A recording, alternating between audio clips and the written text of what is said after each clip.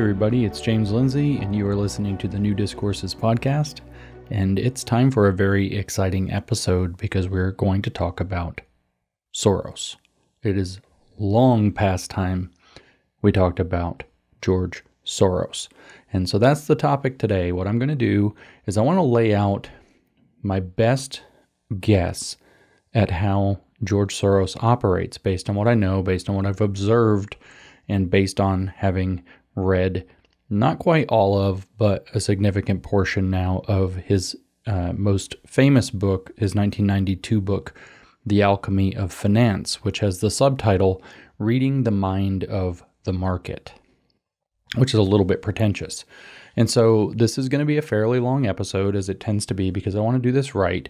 But I'm going to give you the punchline up front. I'm going to tell you a kind of off-the-cuff summary of what I think George Soros' method is.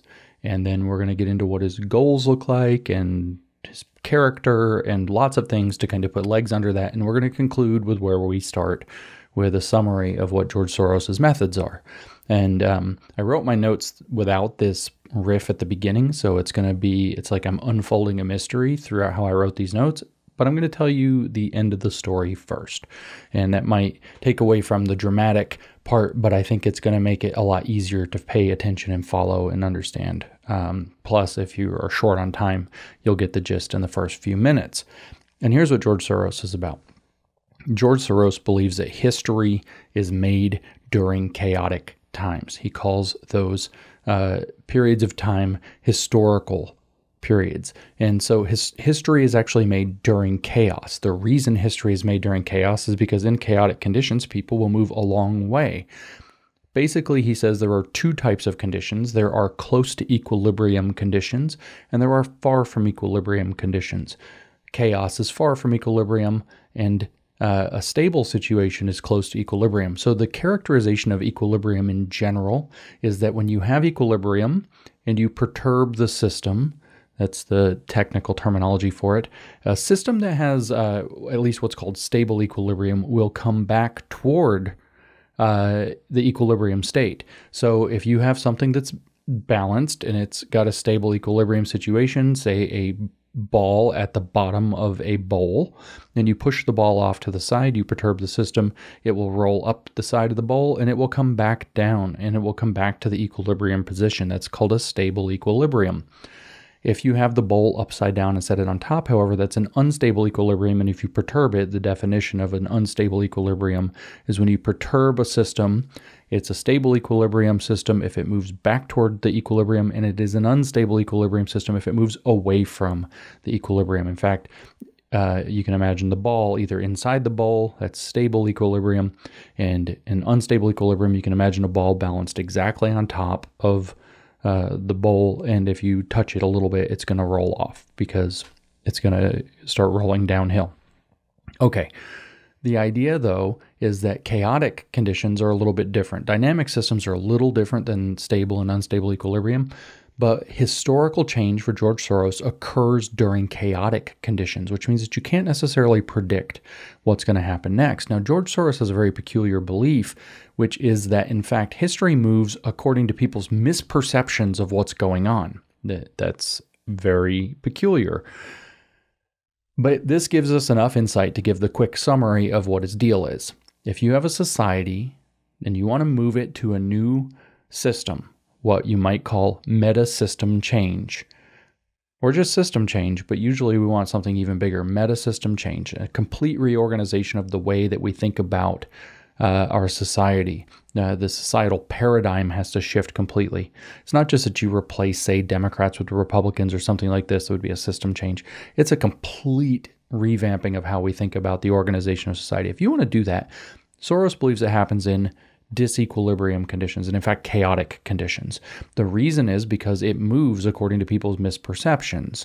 And so, because it moves according to people's misperceptions, they're desperate to make sense of their chaotic world, and they will follow whatever guideposts seem to make sense that are put in front of them. In other words, when there are chaotic conditions, people are easy to propagandize. You can tell them where you want them to go, and if you can kind of make the case for them, they'll go there and you can get the desired change, which we will at later discover the phrase that Soros uses for that is operational success. Well, what if your society is not in chaos? Well, if you want to make historical change, the first thing you have to do is you have to perturb it and perturb it and perturb it and perturb it until it's in chaos. So when you look at the cities, why do Soros DAs refuse to prosecute crime and they tend to do all these things? Because it creates chaos. And chaotic conditions require people to look for signposts or guideposts to get through it. And you can guide them to where you want. In other words, you can create a new you can change toward a desired state of affairs by pushing a stable system into chaotic instability and then telling people, basically propagandizing people into believing that this is the way out of the chaos, which sounds very much like the dialectical approach of create a problem, utilize the reaction to get to a predetermined solution on the other side, because in fact, Soros, in his own words, says his method is dialectical. So here's the short version of George Soros. Take a society that's doing okay, whether through agitating their cities with crime, nullifying their borders, overwhelming their system through immigration, whatever, the things that he funds, dumping identity politics into the situation, funding a lot of that. Take a system that's stable, destabilize it until it breaks into a chaotic situation. In the process, make sure that you point the arrow of the chaos roughly in the direction you want things to go, and then start laying down propaganda pieces that are going to take society in the direction that you want it to come out of the chaos into a new system. That's why Soros does what he does. Why does Soros fund these DAs? Why does he fund the border stuff? Why does he fund critical race theory? Why does he do it? Because it destabilizes the American system, pushes it into a state of chaos, and in the state of chaos, people are easily propagandized to take to a system change or meta-system change according to his goals. So what are George Soros's goals? Well, he tells us in one of the last chapters of The Alchemy of Finance, he tells us after many, many pages of talking about how basically everybody doing economics and finance is wrong. They misunderstand the fundamental premises. They don't understand that economics and finance are both reflexive environments. They are not specifically kind of classical economic environments. They are subject, therefore, to what he calls boom and bust cycles. Boom and bust cycles are very simple.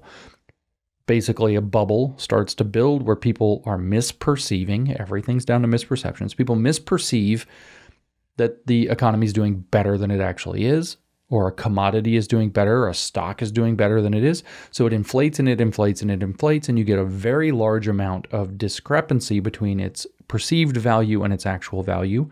This is a very unstable situation that in dynamic systems analysis and mathematics actually would tend into when that number and when that misperception gets big enough, it would tend into a chaotic analysis, a chaotic a dynamic behavior system. So this is what he wants to push situations into, but it's because he doesn't want that to happen. So what happens is, like I was saying, the economy inflates around misperceptions of value that eventually goes berserk during the chaos. So it expands very slowly to much bigger than it should be. Then it contracts very quickly. That's boom is a big slow gain, and then bust is a big short collapse. And that causes a lot of damage and a lot of chaos that turns out to be unpredictable and difficult to guide in the direction you want it to be. But he says that there are ways around it, and his policy recommendations near the end of the book, these are George Soros's big picture goals. Other than this open society thing that is the basis for his Open Society Foundation, which is the name of his major nonprofit or his big NGO, it's big money NGO. It's called the Open Society Foundation. We'll talk about open societies in a moment. But his big goals that he says that will make this boom-bust cycle manageable, less damaging, and in fact more directable are an international central bank that is able to actually intervene through monetary means to prevent this market instability or correct for it when it begins, to tamp down on vicious cycles where things start running out of control, and also a universal international currency that is ideally, both of these would be ideally global, a global central bank with a global international currency that everybody uses. And this can only work in George Soros' mind in what you would call an international open society. So in some sense, picture the EU, but global. The passports, you don't really need to take your passport to go from one EU country to another. The currency's all the same. It's very easy, allegedly, to travel between them. And so this is the rough picture. Now just explode that out to the globe. So a international or global central bank with an international or global central currency and an open society. And I'll get to his definition of open society later, but the short version of that is it's a society in which everybody can participate in the shaping of the future direction of society, which is a very kind of utopian critical thinking, or theory, I should say, critical theory kind of vision for society. It's a moving target, he says, but it is also a kind of utopian state of freedom. Okay, now that's his goals, and he spends an entire chapter near the end of the Alchemy of Finance dedicated to explaining these goals and their importance, but that's not our purposes, so we're not going to get into those. I just want you to know where he wants things to go. So if he's going to aim for meta system change, we should know what system he wants to head to, and it's an international central bank that ideally is global, that issues an international, ideally global central currency that operates around what he calls an open society that is, again, ideally global. You don't say, oh, well, the United States is a pretty open society, so why does he attack the United States? That's not it. It's not a global open society. The United States, in fact, is a major issue for him, as you can tell, because he's attacking it. And the reason isn't specifically because he hates the United States. It's actually because he thinks it's an overvalued asset that's created a kind of market bubble that needs a correction, as we'll hear. But this isn't the point. For our purposes, it's just enough to acknowledge that these are his goals, that he has them, that he holds them, and that he's aiming toward them. And it won't be necessary for us to get into the weeds of them. What we need to know instead is what he believes and the methods by which he believes it might be achieved. It's not how specifically policy, this or that changes that he thinks matter. That's the target, and then he has a method of moving along the line toward that. So that's the purpose of this podcast, is to focus on Soros's unique use of what he calls the reflexive method to achieve his aims, which includes those goals at the long end of the road. It's very important to keep that big picture in mind, but we're going to focus on the method. So we have to actually start, the method he uses is called reflexivity. It relies on things called fertile fallacies. There's a lot of terminology here that's going to be very difficult. And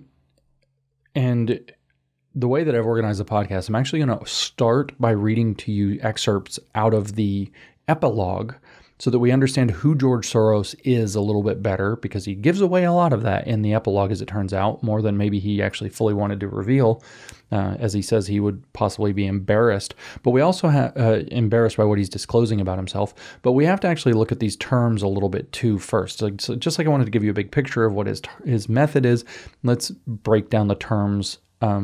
And the key term here in specific is the reflexive method. This podcast is really about reflexivity as George Soros defines it and uses it.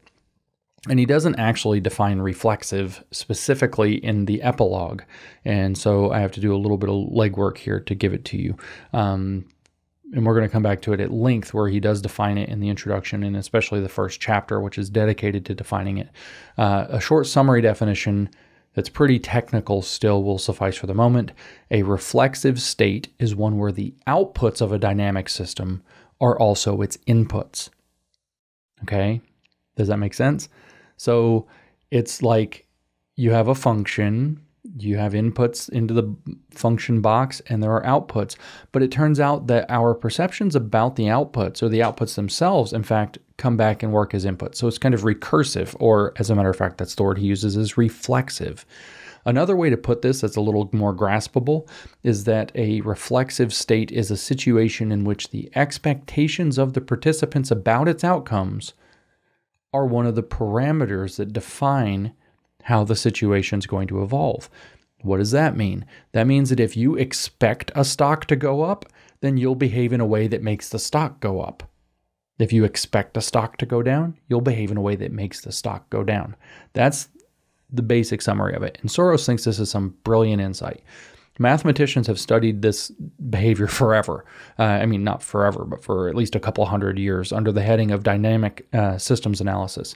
And we use tools called coupled differential equations. And it seems at one point in the book, in the first chapter, that Soros is very proud of himself for discovering the idea that reflexivity is a pair of coupled equations that would probably be in practice differential equations that describe market behavior. What are coupled differential equations in dynamic systems analysis? We don't have to talk about what a differential equation is. That's beside the point.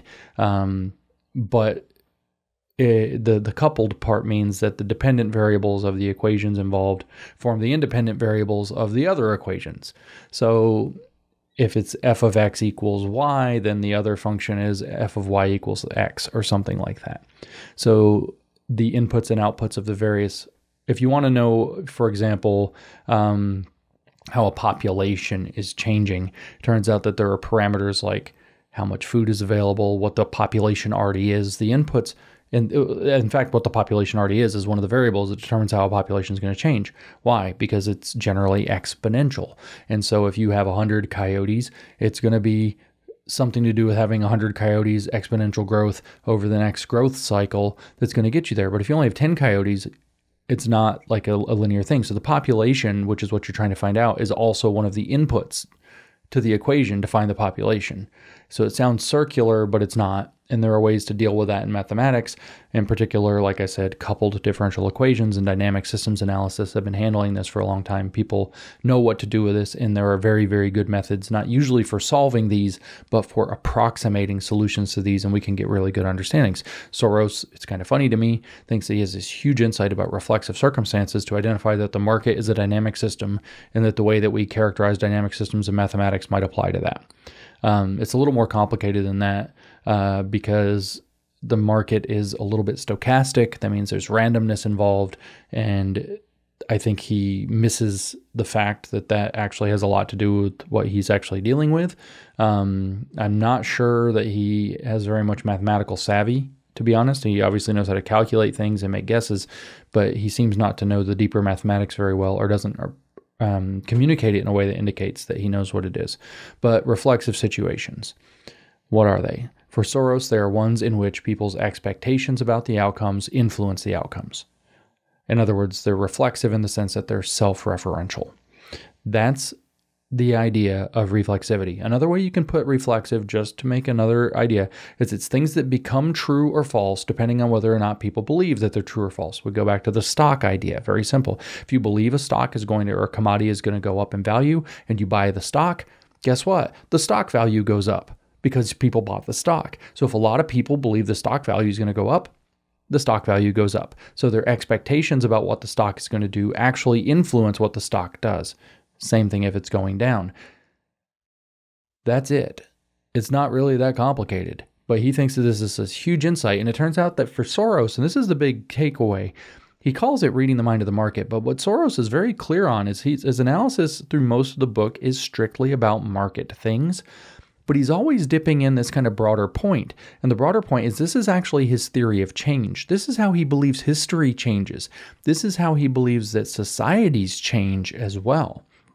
And so he thinks not just that this describes what it is, but just like when he makes lots of money in the market, that this is something you can use to profit off of system change, whether that's market systems, whether that's societal or political systems. So you can direct things in a direction that you want them to go. For example, you could perhaps start driving a reflexive state into which people believe that a stock is going to lose value very quickly, or that the stock is overvalued. And meanwhile, you could buy a bunch of shorts on that stock. And then when the thing tanks, you make a bunch of money. Operational success, in other words. Knowing a little bit about how this all works allows us to explain what Soros means, what it means to achieve, how he's going to achieve it, and what he means actually by an open society. Which he also, like I said, believes has to be global with a universal international bank and universal currency. But what's most important is this: it's not really about markets. It's really that he wants a new social, political, and economic system that could support this vision he has for a market that has evolved past the boom and bust cycle. So let's actually quote from the epilogue, quote Soros here. We'll begin quoting him to tell you what he thinks. He says, "Even if we learn to think in terms of reflexive and recursive relations, we are confronted with a substantive choice. Should society take a predetermined shape, or should its members be allowed to determine the form of society in which they live? The former kind of society has been described by Karl Popper as closed, the latter as open." So thus we get this idea of what he means by an open society in this quote. What he's talking about is that when you have a reflexive situation that governs the dynamics of a circumstance, the market, or a society, in this case a society, there's a question. Should there be a predetermined shape that you're aiming toward, like the Soviet Union had?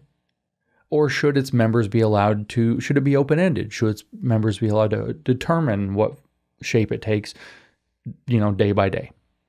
And what he says is that following Karl Popper, who is his mentor, that a closed society has a predetermined shape that it's forcing people toward, and he's very against those. So he'd be very against Sovietism. He'd be very against, actually, China. He is. But an open society, the people get to determine the direction that it goes. Now, this is a perfect parallel, and we'll come back and talk about this a lot, to the critical theorists, to neo-Marxism. Neo-Marxism abandoned Marx's idea of going to a particular destination, and they said instead that the revolution has to be continuous. We could just say, in Soros language, that the reflexivity has to be continuous. Because what he's saying with reflexive and recursive relations, what he's actually saying is that when you understand history in terms of a dialectic, that's literally what he says reflexivity is. So I'm not making that up. I'm not riffing. I'm not speculating. That's actually what he says it is. That when you're working with a dialectical theory of change, that you have two choices. One of those choices is that the dialectic points at something that is intended from the outset. That's a closed society. And one is that it does not point towards something that's closed off from the outset. In fact, it's open. It could go anywhere. And it turns out that this is the same idea that the neo-Marxists had, which is why Soros is so enmeshed with neo-Marxist ideas and funds things. His Open Society Foundation funds a lot of the queer theory, for example, but it also funds very specifically the African American Policy Forum, which is headed by Kimberly Crenshaw, who created critical race theory and does critical race theory things in policy all the time. It's a think tank that the Soros Open Society Foundation spun off because he's in line with, actually, the communism doesn't know how picture of neo-Marxism. Let's not describe the ideal society. Let's just critique the society that we have in the ways that we don't like it. And why? Because if we critique the society that we have in the ways that we don't like it, we can destabilize the existing society to get to revolutionary conditions. Those revolutionary conditions are also chaotic conditions, and then you can lead people into a new system.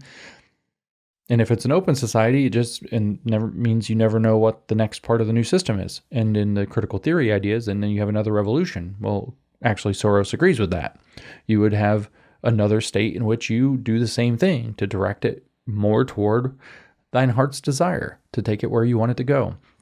So even though something like the United States, because he wants this to be really an international order or global ideally, even though the United States is in a sense the most open society that's ever existed, by Soros's vision, it's actually a huge problem. And this is why he's so against the U.S. This is why he attacks the U.S. Why? Because of dollar dominance. Because the U.S. dollar, because the United States, in fact, is a economic superpower unlike the world has ever seen. Because of dollar dominance, everyone in the world is dependent on a U.S.-led social, political, and economic system. So guess what? While it might be an open society for Americans, it's not an open society for anybody else because their state is determined by the course of the United States. They don't have a say. If we have dollar dominance, the rest of the world does not have a say in the direction of history. So it's not actually maximally open for everyone. So that makes the U.S. a big problem if you believe in a global, international, open society, which is what George Soros believes in. So the U.S. is, in a meaningful sense, an oppressor by virtue of its superpower status on the world stage. So the U.S.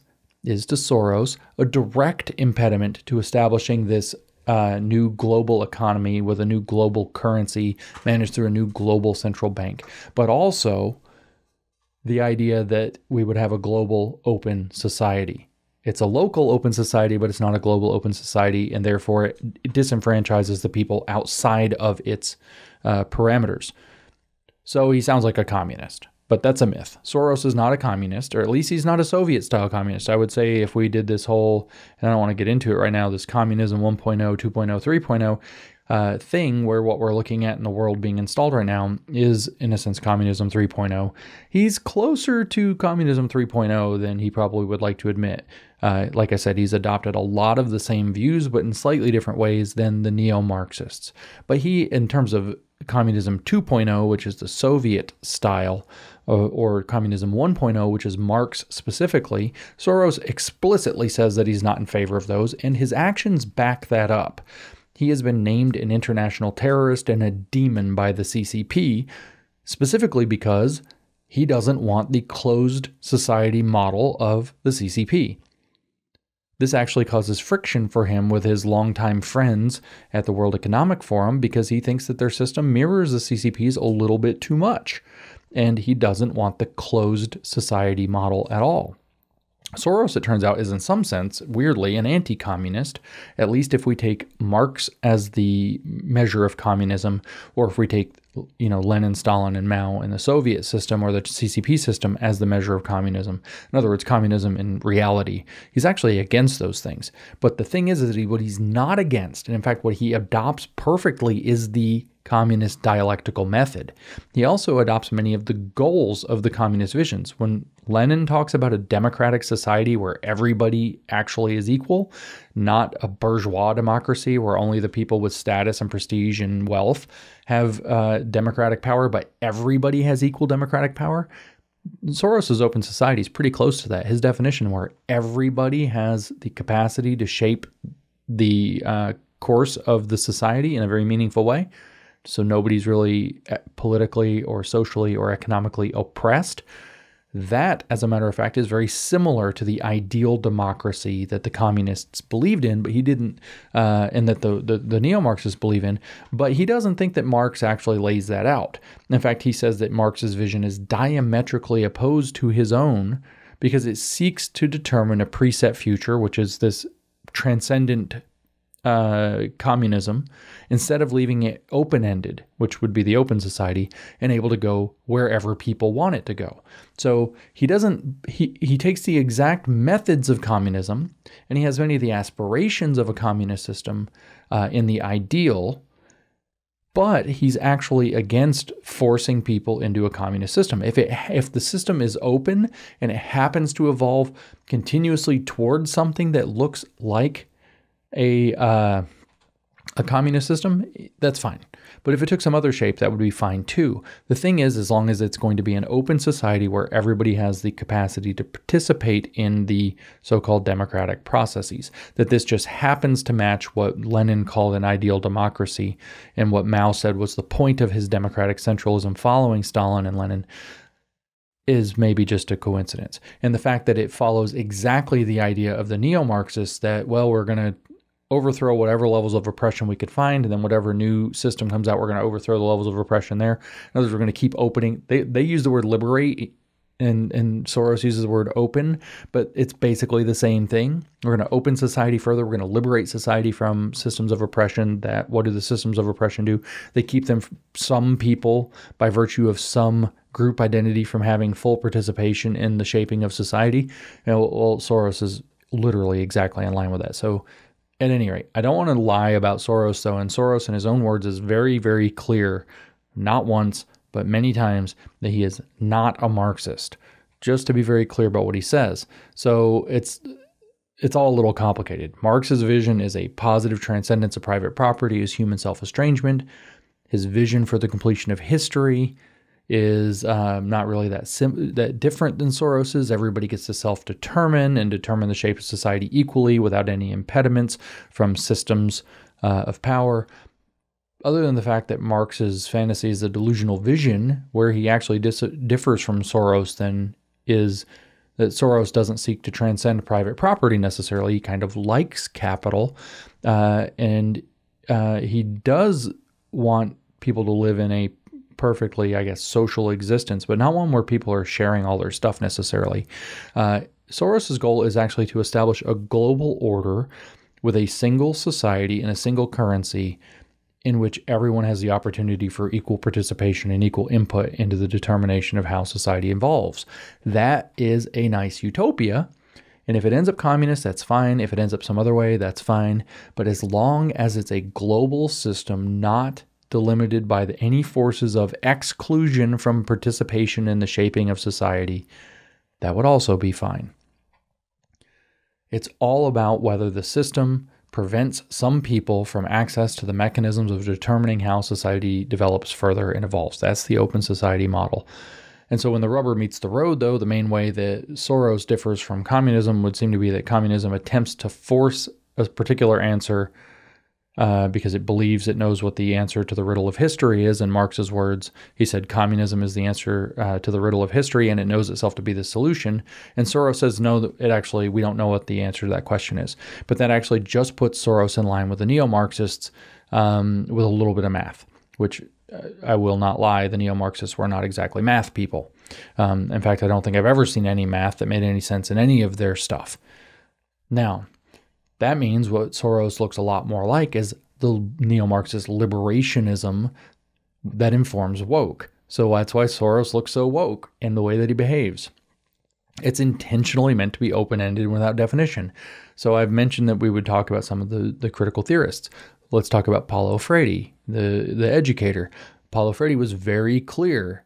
He said, we cannot know what shape a liberated future will take, because otherwise we would try to force it through means that would eventually become bureaucratic and sclerotic, requiring another revolution. We'll read that in a minute. Theodor Adorno said something very similar. So, very key neo-Marxist. He said that it's not possible to present an image of the utopia in the positive. You can only approach the utopia from the negative. You can only discuss what you don't like about the existing society, and then the utopia is what's left when we continue to open up all of the pieces of the oppression box. So we can't describe utopia. We know it's out there. We just can't describe it in any positive terms. But what it looks like is, as I've said before, not that. Whatever there is, not that. That's not perfectly open. It's not perfectly liberated. So whatever we have, not that. So change it again. This is also Herbert Marcuse, the most famous of the neo-Marxists, was extraordinarily, and I mean extraordinarily, utopian. He's very clear about how utopian he is. And he said that utopianism is achieved, kind of like these other guys, through what he calls negative thinking. And he says in the Essay on Liberation that this is where negative thinking necessarily becomes positive. And what that means is that you're stripping away the oppressive forces of society. And he says that the ideal society is contained within and being liberated from the systems of oppression that characterize the current society, which might call repressive tolerance or whatever. And so what the utopia looks like for all of these guys, and I mean Freire, Adorno, Marcuse, and George Soros, is a utopia of no exclusion from the societal shaping historical processes. Here's how I said we're going to read from Paulo Freire. Here's what Paulo Freire said about it in The Politics of Education, which I read in great depth previously. He says, because men are historical beings, in other words, they're people who participate in the shaping of society. That's what that means.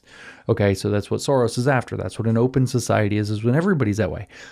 Freire's idea is that we're going to wake up everybody to make them realize they're, quote, historical beings. In other words, they're people who participate in the shaping of society.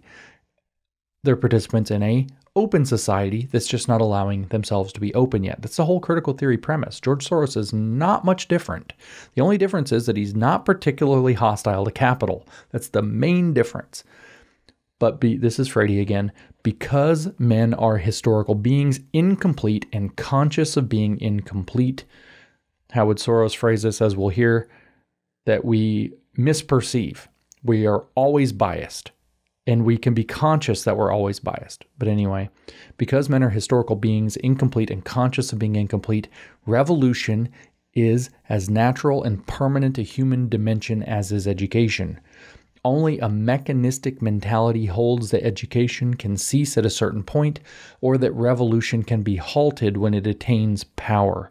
To be authentic, revolution must be a continuous event. Oh, it has to be open-ended. How about that? Otherwise, Freire tells us, it will cease to be revolution and it will become sclerotic bureaucracy. In other words, it will have a predetermined shape that it's trying to push everybody toward. It will become a closed society. Literally, Freire and Soros are saying the same thing, just to be very clear. But this is what Freire says about what he's actually talking about.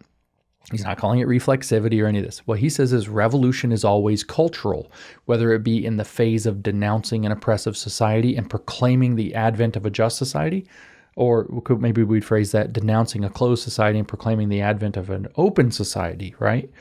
Or in the phase of the new society inaugurated by the revolution.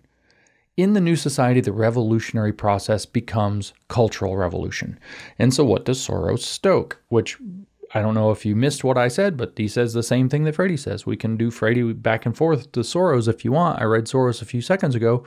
We can do this here about his definitions of open and closed societies. It's the same thing. And what Freire says is that the point of it is to spark cultural revolution. Perpetual cultural revolution, as a matter of fact, a continuous cultural revolution. But that's what Soros wants out of the reflexive process, and that's why he aligns so neatly with neo-Marxism, because his program is basically neo-Marxism that doesn't hate capital. So the key difference between Soros and the neo-Marxists is just that Soros is comfortable with embracing capital while they were very skeptical of it. In fact, they wanted to abolish capital in the end.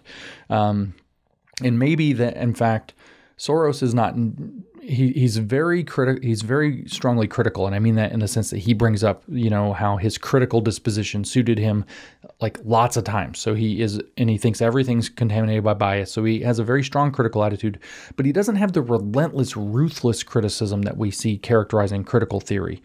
And we could also add that Soros is very clearly, if you read this book, very smart. And most of the critical theorists, maybe, Marcuse, Horkheimer, and Adorno or whatever, exempted. Most of the critical theorists, at least on the ground, are pretty dumb, frankly, just to put it very, very bluntly. But let's read what Soros thinks about capital.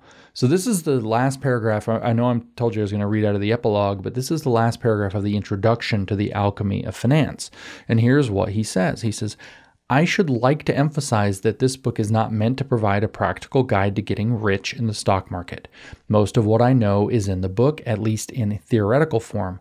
I have not kept anything deliberately hidden, but the chain of reasoning operates in the opposite direction. I am not trying to explain how to use my approach to make money. Rather, I am using my experiences in the financial markets to develop an approach to the study of historical processes in general and the present historical moment in particular. So I'll pause here and we'll come back to him in a second. So he's telling you that he's using his economic stuff. The whole reflexivity economic stuff is really about historical processes. That's what he's actually interested in studying. Dialectical analysis of historical processes, which is the same methodology that Hegel uses, the same methodology that Marx uses, the same methodology that the neo-Marxists use, but they use them all in slightly different ways. But just to be very clear, he said, if I did not believe that my investment activities can serve that purpose, I would not want to write about them. Sure, he would just probably make money. As long as I am actively engaged in business, I would be better off to keep them a trade secret. But I would value it much more highly than any business success if I could contribute to an understanding of the world in which we live, or better yet, if I could help to preserve the economic and political system that has allowed me to flourish as a participant. Notice that that is not a revolutionary sentiment. That's the money sentence right there. Okay, we see one piece of Soros's character that he wants to contribute to an understanding of the world in which we live, like on a high level. It's more than big business and making money. He wants to be a historical figure.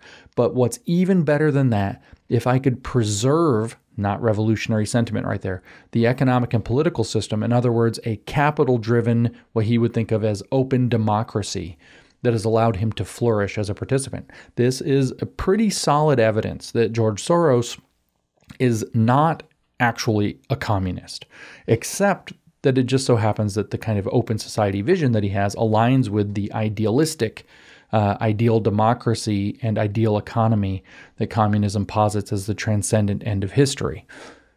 But we have no reason not to take Soros at his word here. He's not advocating for confiscating and redistributing wealth unless that just happens to be a useful tool in order to move things around in historical processes.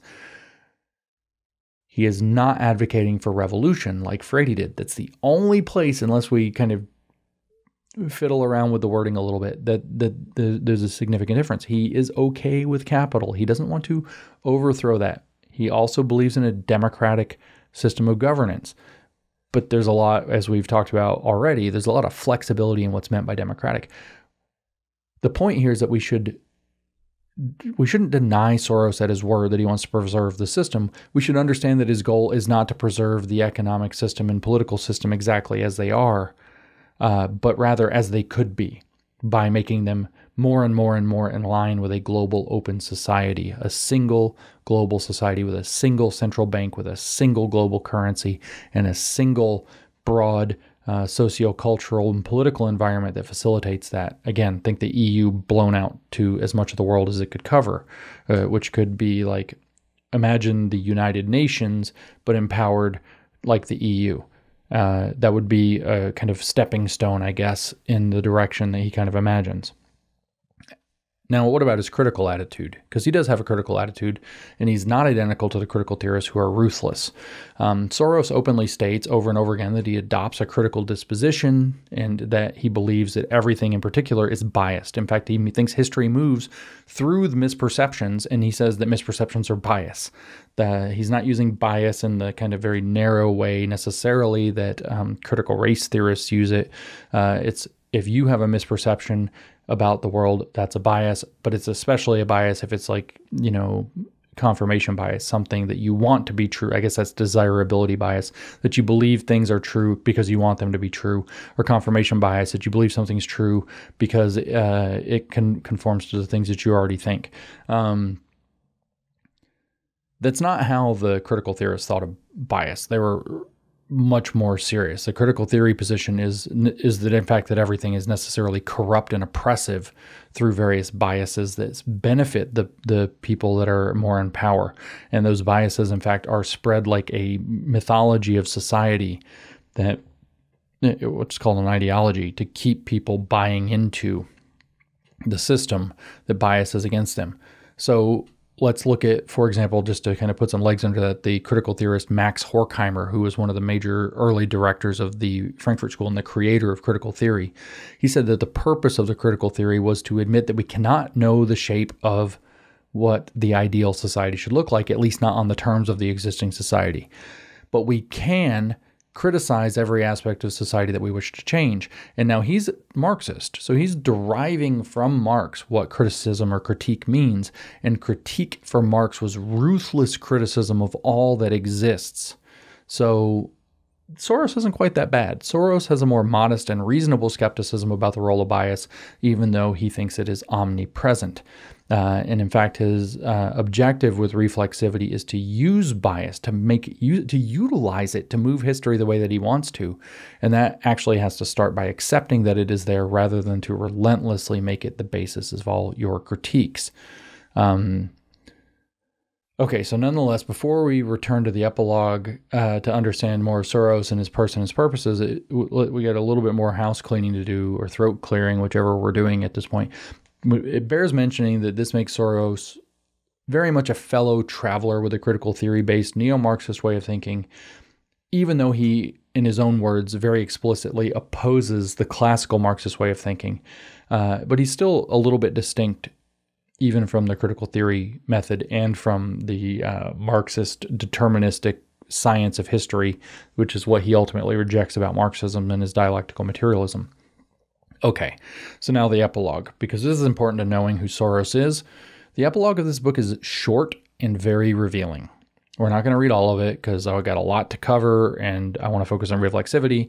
And because Soros basically always writes with a whole bunch of waffle. Frankly, if you read it, there's a lot of, I really like me, I'm George Soros, I think I'm great, waffling in there. Here, look how smart I am. But this is how Soros starts his epilogue to The Alchemy of Finance. He writes, "The unifying theme of this book is the concept of reflexivity.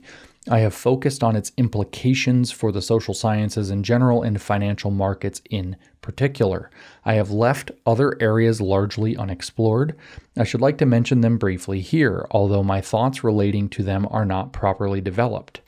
They ought to form the subject of another book in the future, but I am afraid I may not have a chance to write it, especially if I may remain involved in financial markets. First is the question of values. Economic theory has trained us to take values as a given, although the evidence suggests that they are shaped by a reflexive process." So let's start right there, because I'm about to skip a lot of waffling. But the first thing that he wants to say in his epilogue, that when it says that this is that his thoughts in the epilogue refer to things that go outside of financial markets in the social sciences, he's actually talking about the processes of historical change. He wants to talk about literally historical change, the meaning of life. That's the kind of big questions. And he thinks reflexivity is very poignant to answering what that's about. And he starts off with values, which are also outside of those domains. And he says that values are shaped by a reflexive process. Reflexive process means that it's a feedback loop based on misperception. So your values become what you think your values are going to become, or they move away from what you think your values shouldn't be. And that's dangerous. I'm not saying that there's necessarily this objective universal morality, but there's probably something not terribly far from it. There are probably very solid moral truths about what it means to be a human being.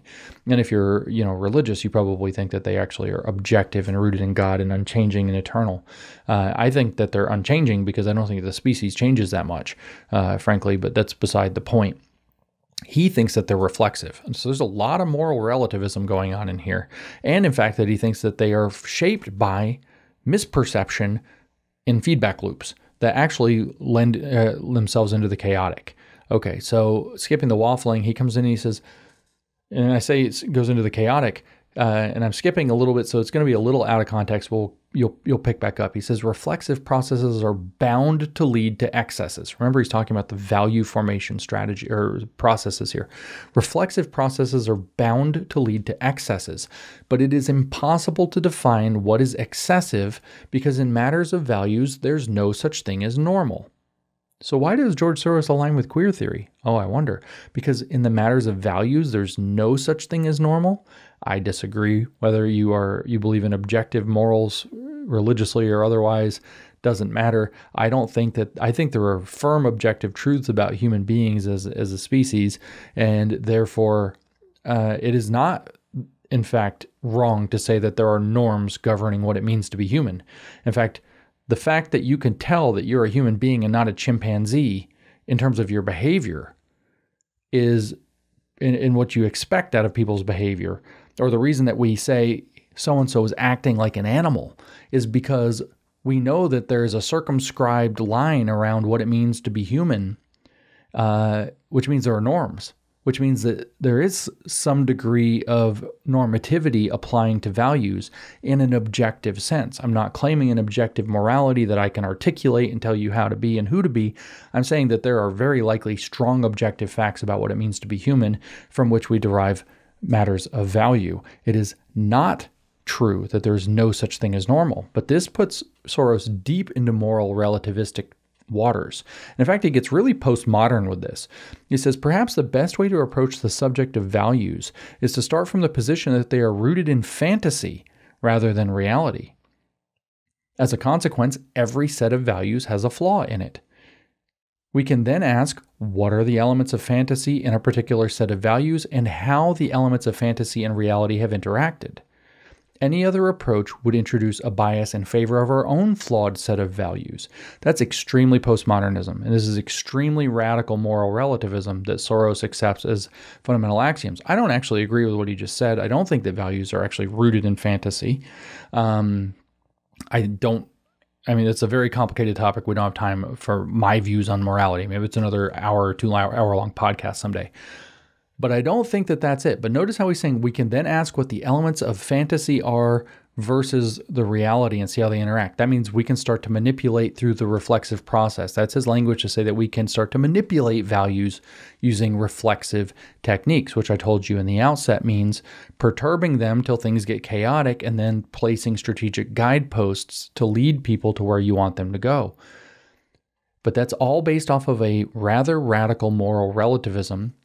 And that's relevant because it leaves him being opposed to any single people or set of values, for example, the American or the pan-Western values being hegemonic. He doesn't want a moral hegemony in the world. He doesn't want American or Christian or Western values to have hegemonic status. He doesn't think that there are principles, for example, in the United States that we founded this country on that are true for all people at all times. He thinks that's totally incorrect. This again makes him a natural fellow traveler with the cultural Marxists, particularly the woker ones that started to veer into the postmodern, or even people like Adorno and so on, who had veered into this negative dialectic that refuses to identify anything as intrinsically superior to anything else. And when I say intrinsically superior, I don't mean in a philosophical a priori before any, I mean that they judge them by their fruits.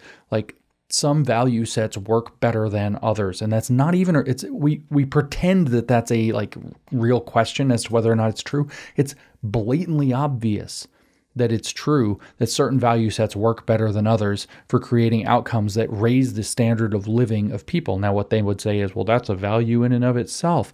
Maybe we shouldn't raise the standard of living. And what I say to that is, shut up. That's ridiculous, because if we aren't raising the standard of living, what we're doing is stagnating or making people's lives worse. Those are the options. So we're going to be content with the level of misery now, or we're going to make there be more misery. Raising the standard of living doesn't mean just having more stuff and more gadgets. It means curing cancers. It means giving people opportunities to pursue fulfilling activities in their lives and fulfilling opportunities to connect with other people. So don't even start with me about this, because this is some deep BS and I have no patience left for this, we don't know what values are best approach. No, we really do. We don't know everything, but we have some really keen insights into this. But anyway, he doesn't like the idea of a moral hegemony, and thus he's against any claims of our way is the right way and sees that as being in opposition to a truly open society. So what's he going to do? Of course, he's going to use his reflexive process to modify values where people think that they have the right values. See how it works? And the more disenfranchised you are, the more he's going to leave you alone, because you're challenging the power structure that's actually disenfranchising those people. So the whole oppressor versus oppressed structure, he says he's not a Marxist, but the whole oppressor versus oppressed structure is imported this way. Now he goes on to say values are closely associated with the concept of self, a reflexive concept if ever there was one. So who you are is a reflexive concept. He says, what we think has a much greater bearing on what we are than on the world. Sorry, I said that all wrong. There's intonation to this. He says, what we think has a much greater bearing on what we are than on the world around us. In other words, what we think influences our behavior more than it does the outside world, which is not a controversial statement. The Stoics understood that, for example. What we are cannot possibly correspond, he says, to what we think we are. So we can't have an accurate assessment of self at all, is what he's saying there, which I don't know that that's correct. But there is a two-way interplay between the two concepts. As we make our way in the world, our sense of self evolves. The relationship between what we think we are and what we are in reality is the key to happiness. In other words, it provides the subjective meaning of life. So notice then that what he's saying is that the key to happiness, which is the subjective meaning of life, is located in, quote, the relationship between what we think we are and what we are in reality. It's not terribly controversial, but it's worth paying attention that that's where he thinks the key to happiness and the subjective meaning of life lie, is in the relationship, not the resolution, not the integration of our personality, who we think we are versus who we really are, coming to terms with ourselves and living that way. No, it's actually that it's in the relationship. So it's for him, it's always a moving target. We're always changing. We're always flexible. You have to be not just an open society, but you have to be an open individual. And I agree with Richard Dawkins at some point where he said that you don't want your mind to be so open that your brain falls out. Because at that point you'll start to believe in anything. And Soros wants you to be able to believe in anything because that's how his social alchemy works, where he puts down the guideposts and leads you into a new system. But anyway, let's go back to the epilogue, because Soros discloses something very important about himself next, which is frankly surprising that he even put it in print, especially in such a highly circulated book. This book sold a very large number of copies. But we need to put this on the table so we know who we're working with, what we're dealing with, as we prepare to understand his concept of reflexivity and how he applies it. Frankly, basically, straightly, Soros thinks he's a god. I'm not kidding. I'm not exaggerating. Soros thinks he's a god, and he's relatively miserable when he has to act like he's not a god, or even when he isn't among the truly great in intellectual and practical history. Now, he puts it rather modestly, just to be fair, in the book. I'm going to read through this fairly long, tedious paragraph about himself, but he's more explicit in an interview he gave a decade later that I'm going to also show you. But he says, this is Soros, "I could readily provide a reflexive interpretation of my own development, but I am reluctant to do so because it would be too revealing, not to say incriminating. It will come as no surprise to the reader when I admit that I have always harbored an exaggerated view of my self-importance. To put it bluntly, I fancied myself as a kind of god, or economic reformer like Keynes with his general theory, or even better, a scientist like Einstein. Reflexivity sounds like relativity. So he wants to see himself as important as John Maynard Keynes or as Albert Einstein. Meanwhile, he explicitly says, to put it bluntly, I fancied myself as some kind of god. It's very important to realize that that's who he thinks he is. That's why he can justify manipulating societies or entire economies to achieve ends in line with his desires, because he fancies himself as some kind of a god, or at a minimum as a historical figure. It's a very Hegelian concept. He views himself as a man of destiny, somebody who's going to be revered for the gigantic contributions and changes he brought to the world. He says, my sense of reality was strong enough to make me realize that these expectations were excessive, and I kept them hidden as a guilty secret. So he didn't abandon the idea that he's not a god. And remember that he said that the key to happiness, by the way, just a second ago, this meaning of life lies in the difference between who you think you are and who you really are.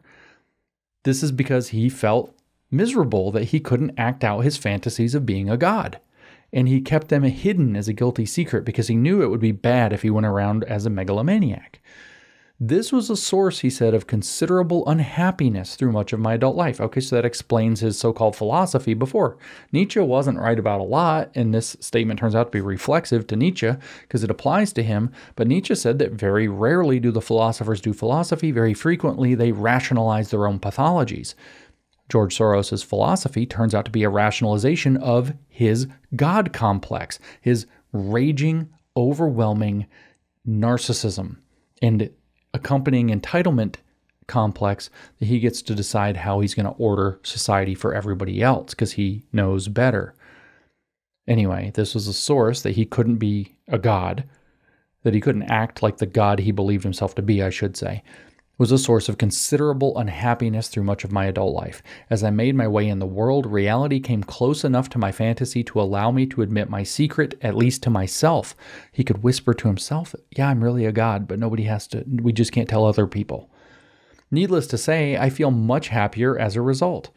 Well, how in the world would he come to start admitting that he's a god? Because he starts manipulating things and he's starting to create kind of like godlike level changes in society. He's manipulating entire societies, he's manipulating entire economies, and he's like, oh, maybe I really am a god.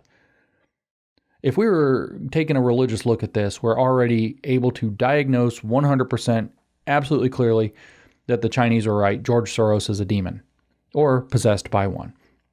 But anyway, he started to admit his secret fantasy, at least to himself, and needless to say, I feel much happier as a result.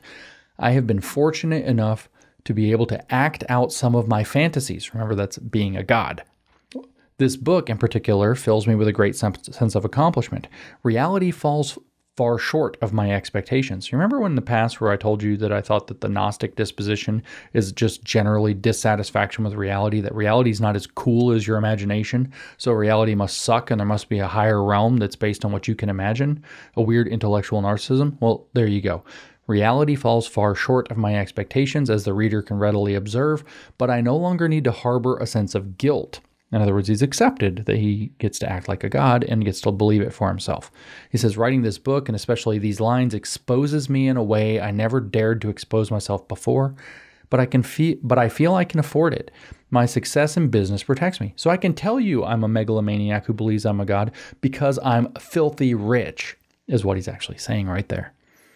I am free to explore my abilities to their limits exactly because I do not know where those limits are. Criticism, he says, will help me in this endeavor, so he's warm to the critical process. The only thing that could hurt me is if my success encouraged me to return to my childhood fantasies of omnipotence. But that is not likely to happen as long as I remain engaged in the financial markets, because they constantly remind me of my limitations. So Soros doesn't know where his limitations are. He suspects maybe he doesn't have any, but he can't predict the market. He can't read the mind of the market in the subtitle perfectly. So he doesn't go to his childhood fantasies that he grew up with of being omnipotent, all-powerful. He says, given my personality, I've been extremely lucky in my career choice, but of course it was not really a choice, but a reflexive process in the course of which both my career and my sense of self evolved in tandem. I could say a lot more on the subject, but as long as I have a career in business, I have to plead the Fifth Amendment. There is a point beyond which self-revelation can be damaging, and one of the flaws in my character, which I have not fully fathomed, is the urge to reveal myself. That's actually, by the way, a trait of psychopathy. Perhaps I was exaggerating a minute ago when I said I am not afraid of exposing myself. So he says, I'm a god. I'm afraid that I have no limitations, but I keep not being able to achieve everything that I want. So I have a reminder of my limitations. And that's lucky because it keeps me from falling back into my childhood fantasies of omnipotence, which is pretty satanic to believe about yourself. And then he says, and there's something worse, and I'm not even going to tell you what it is. So, I'm going to take the religious route, and I'm just going to say that the Chinese are right. The dude's a demon. So George Soros is a demon. I've said it too. Okay. And I think we diagnosed it from him. What suite of narcissistic and other personality disorders or psychopathic disorders that indicates, whatever psychopathologies that indicates, is beyond my scope. But I'm sure we could spend a good amount of time in the older DSM and figure out what they are if we really wanted to. So this isn't like a quirk that he put in his magnum opus. In an interview he gave the LA Times in 2004, 12 years later, he says it, again, very explicitly. This is quoting from an article in the LA Times, which quotes Soros a lot, which is going to be a little bit complicated to communicate to you, but I'll read from this article in the LA Times, which also refers to George Soros as a god carrying around a lot of demons. In the headline, something, I don't have the headline in front of me, but it was something to that effect. And he says, the article says, his motto, quote, "If I spend enough, I will make it right," is the essence of his articulated ideas about changing society. Well, that explains his behavior a lot, doesn't it? He thinks he knows what right is, and if he spends enough money, he can make the world right. Part of the reason conservatives lose is we don't have that attitude because we're not weirdo, psychopathic megalomaniacs very often. But anyway, the article goes on to say, it seems that Soros believes he was anointed by God. Quote, "I fancied myself as some kind of god," he once wrote. Well, we just read where he wrote that. He wrote that in the Alchemy of Finance. In the epilogue, quote, "If truth be known, I carried some rather potent messianic fantasies with me from childhood, which I felt I had to control. Otherwise, they might get me in trouble," end quote. That turns out not to be an Alchemy of Finance. Is that's part of the further revelation that he left out? So it's not just that he has this raging narcissism, God complex, entitlement complex. He also had, and I've said this about these elites many times, he had potent messianic fantasies. They see themselves as the saviors of a fallen world. It's Lucifer. It's really his Lucifer. And he said he had potent messianic fantasies from childhood, which he felt he had to control, otherwise they might get him into trouble. Back in the article, it says, when asked by Britain's independent newspaper to elaborate on that passage, Soros said, quote, "It is a sort of disease when you consider yourself some kind of God, the creator of everything." So that's a lot more that he's saying there. But I feel comfortable about it now since I began to live it out. So he says that he was a God, and he is comfortable with that idea now because he's living it out intentionally. That meshes with what he said in The Alchemy of Finance. The article continues, since I began to live it out, those unfamiliar with Soros would probably dismiss the statement out of hand. But for those who have followed his career and socio-political endeavors, it cannot be taken quite so lightly. So Soros has a messianic God complex, and he thinks he has the right and the duty to shape societies by spending lots and lots of money and other things to, quote, make it right. Because he thinks he knows what society is supposed to look like, the open society. And he has the right to tweak it, to move people through manipulative means if necessary. And he's usurping the power of, as he even says, the creator of everything. The only self-awareness that he has in this entire thing, besides admitting that those are his fantasies, is that he recognizes that it's some sort of a disease. Now, further down in the article, it says, despite his reputation as an international philanthropist, Soros remains candid about his true charitable tendencies. Quote, "I am sort of a deus ex machina," Soros told the New York Times in 1994. Quote, "I am something unnatural. I'm very comfortable with my public persona because it is one I have created for myself. It represents what I like to be as distinct from what I really am. You know, in my personal capacity, I'm not actually a selfless philanthropic person. I'm very much self-centered." So he's a narcissist that knows that he has to put on a philanthropic persona, but the way he describes that is being deus ex machina, God from the machine. So what's that mean? That means when things are going in a particular way in a story and you don't know what to resolve, the God in the machine comes down and lifts you out and solves the problem. It's basically Dumbledore appears and solves all of Harry Potter's problems. Is Dumbledore being Deus Ex Machina. Or suddenly, you know, everything's going bad on the Pelennor fields and Gandalf shows up and solves all the problems. Same kind of thing. That's how Soros sees himself. And that's how he thinks of his own so-called charitable activities. And the article continues, Soros was more succinct when he explained his life philosophy to biographer Michael Kaufman. Quote, "I am kind of a nut who wants to have an impact," he said. But the speculator's visions don't end there. Quote, "Next to my fantasies about being God, I also have very strong fantasies of being mad," end quote. Soros once confided on British television. Quote, "In fact, my grandfather was actually paranoid. I have a lot of madness in my family. So far, I have escaped it." He has fantasies not just of being God, but of being crazy. Okay. In his book, Soros on Soros, I'm sure that's a compelling read, he says, quote, "I do not accept the rules imposed by others, and in periods of regime change, the normal rules don't apply," end quote. Clearly, Soros considers himself to be someone who is able to determine when the normal rules should and shouldn't apply. That's the end of what I'm going to read out of the LA Times article. I think it's the end of the LA Times article itself. And that's extremely telling about how Soros operates, isn't it? He knows better than all of us because he's a Gnostic, because he's a God complex person who's dissatisfied with life and sees himself as an actual God who's constrained by a society that isn't allowed to live out his God fantasies, or at least not fully.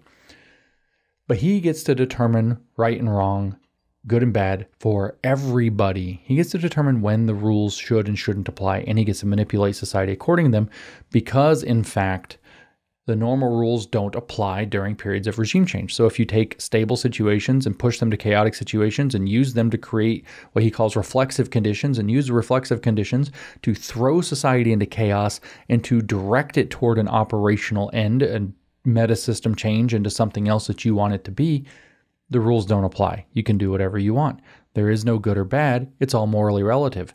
The ends, justify the means. And the means are the reflexive process of social alchemy and manipulation. So this is quite a window into Soros's peculiar character that we have to keep in mind throughout all of this.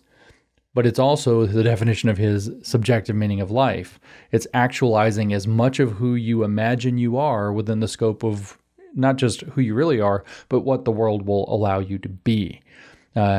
Which, imagine if you could change what the world would allow you to be. Imagine if you could change the world and allow it, I imagine myself maybe as trans, and I could change the world to accept trans. Well, that's the same mentality right there. But in specific, he characterizes it himself as fantasies of being crazy, and that he thinks he's a god who's above the rules, who can and should create great historical change with messianic fantasies behind it. And that's all according to his own visions, of course.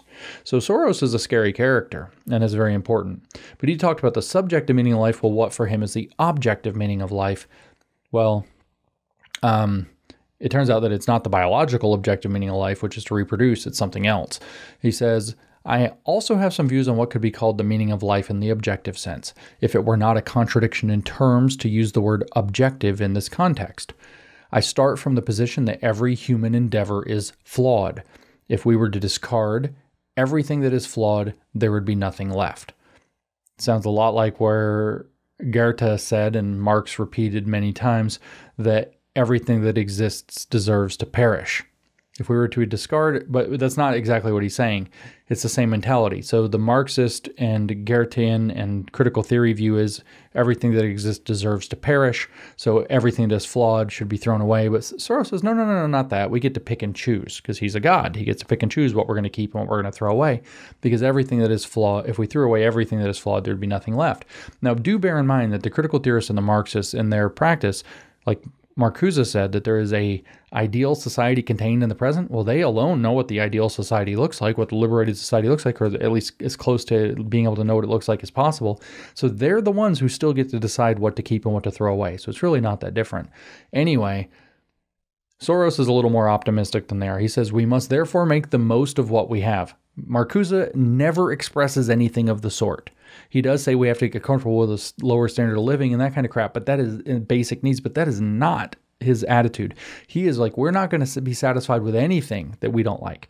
And here, Soros is the opposite. We therefore must make the most of what we have. The alternative is to embrace death.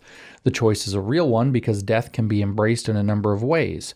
The pursuit of perfection and eternity in all its manifestations is equivalent to choosing the idea of death over the idea of life. That's a very fancy way of saying P.S. that religion, in fact, or at least the Christian religion is, because it's a pursuit of eternity, is equivalent to choosing the idea of death over the idea of life. If we carry this line of argumentation to its logical conclusion, the meaning of life consists in the flaws in one's conception and what one does about them. Life, he says, can be seen as a fertile fallacy. Now, that's a term of art that gets defined very early in the book, and we're at the very end of the book, so I have to do it separately now. The term fertile fallacy is effectively a lie wrapped in truth, or you could phrase it another way, a truth married to a lie. It is something that isn't true, but that is likely to have people grasp onto and believe it. So in this case, that life is worth living, in other words, that there's an objective meaning to life, is itself a fertile fallacy. And it's a lie. It's not, life isn't actually meaningless, but we can grasp onto a belief in some kinds of purposes and values and direct ourselves. This is Soros's view of what the meaning of life is. And that means, that's Soros's view of the objective meaning of life, but this fertile fallacy thing, something that isn't true but that people will grasp onto and believe, means that it's a fallacy that can make change occur. In other words, it's a fallacy, something that's not true, that is a vehicle for change. In other words, it's fertile. So a fertile fallacy is a lie people will believe with the result of making change occur. And that's Soros's MO. He even says it's the objective meaning of life. Life itself, or believing in life itself, I guess, is a fertile fallacy. So we see that while Soros isn't quite exactly a nihilist, he's also opposed to any clearly defined utopianism. And he has this sort of, wishy-washy, like, let's make the best of it and be very pragmatic and try to live out our fantasies the way that we can. This aligns him again with the general conception of Freire, Adorno, and Horkheimer, to a degree Marcuse, but Marcuse was a little more hard-ass. who believe that history must be allowed to unfold toward greater liberation. Soros' word for that is an open society, without necessarily knowing what that looks like or what it implies. This also puts him more in line with Hegel, who is an idealist, rather than Marx, who is allegedly a materialist, which is also consistent with the critical theorists who were more Hegelian than Marx was. They were actually putting Hegel back into Marx in many regards, but also putting Freud into Marx to make it psychological. The objective meaning for life, then, for Soros, has a great deal to do with being a change agent regarding the flaws in one's conceptions about the world. So in other words, it's kind of closely related to the idealism of Hegel, but combined with the activism of Marx. That is, it's a synthesis of Hegel and Marx, which I think I said is what, in fact, we're dealing with cultural Marxism. Is you had Hegel and then Marx, and the two come together and they synthesize, and you get these cultural Marxist or critical Marxist moves that characterize woke, which is a little bit more idealistic, which is how Soros operates. So his alignment with woke is not surprising at all. And you think, well, what are you saying, James? Is this a wild James Lindsay conclusion? Are you speculating with synthesis, dialectic? Soros didn't say any of that.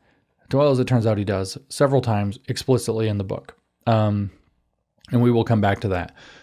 For now, let's finish Soros's thought about the meaning of life. He says, so far, I've spoken mainly in terms of the individual, but the individual does not exist in isolation. His inherently imperfect understanding makes him all the more dependent on the society to which he belongs.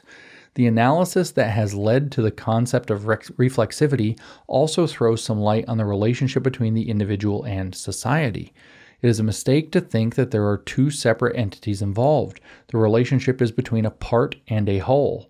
We have seen the cognitive difficulties that such a relationship gives rise to. Neither the individual nor society can be defined without reference to the other. So in other words, there is an intrinsic dialectic for Soros between the individual and society. So defining things just in terms of individual rights wouldn't make any sense, because society is part of the individual. So society, if you have individual rights and the society is part of the individual, then that means there must be societal rights somehow apply as well.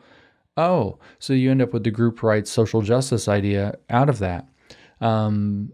And he has a dialectic of individual versus society. I think that's an incorrect theory of the individual. I think the individual, in fact, you can imagine. We had a Tom Hanks movie about it, where a guy lived on an island.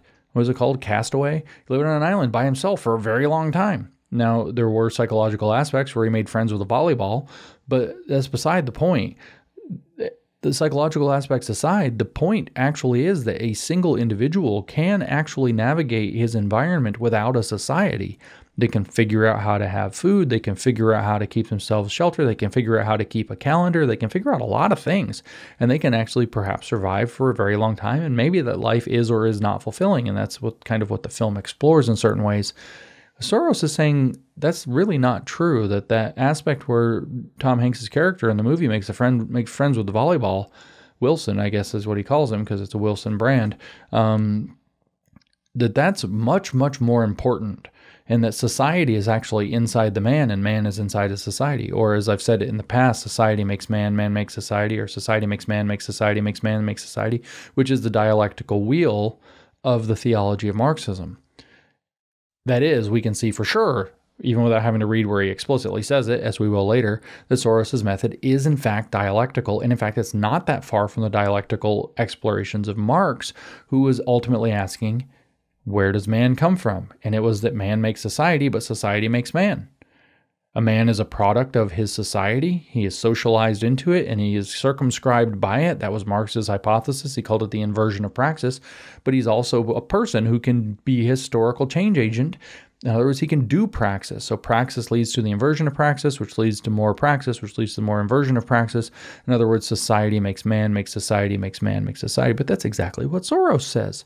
Isn't that crazy? So this is literally the idea that I called the theology of Marxism, reproduced at the core of Soros's philosophy, which he thinks doesn't have anything to do with Marx. Maybe he actually is very Marxist, but he didn't understand Marx correctly.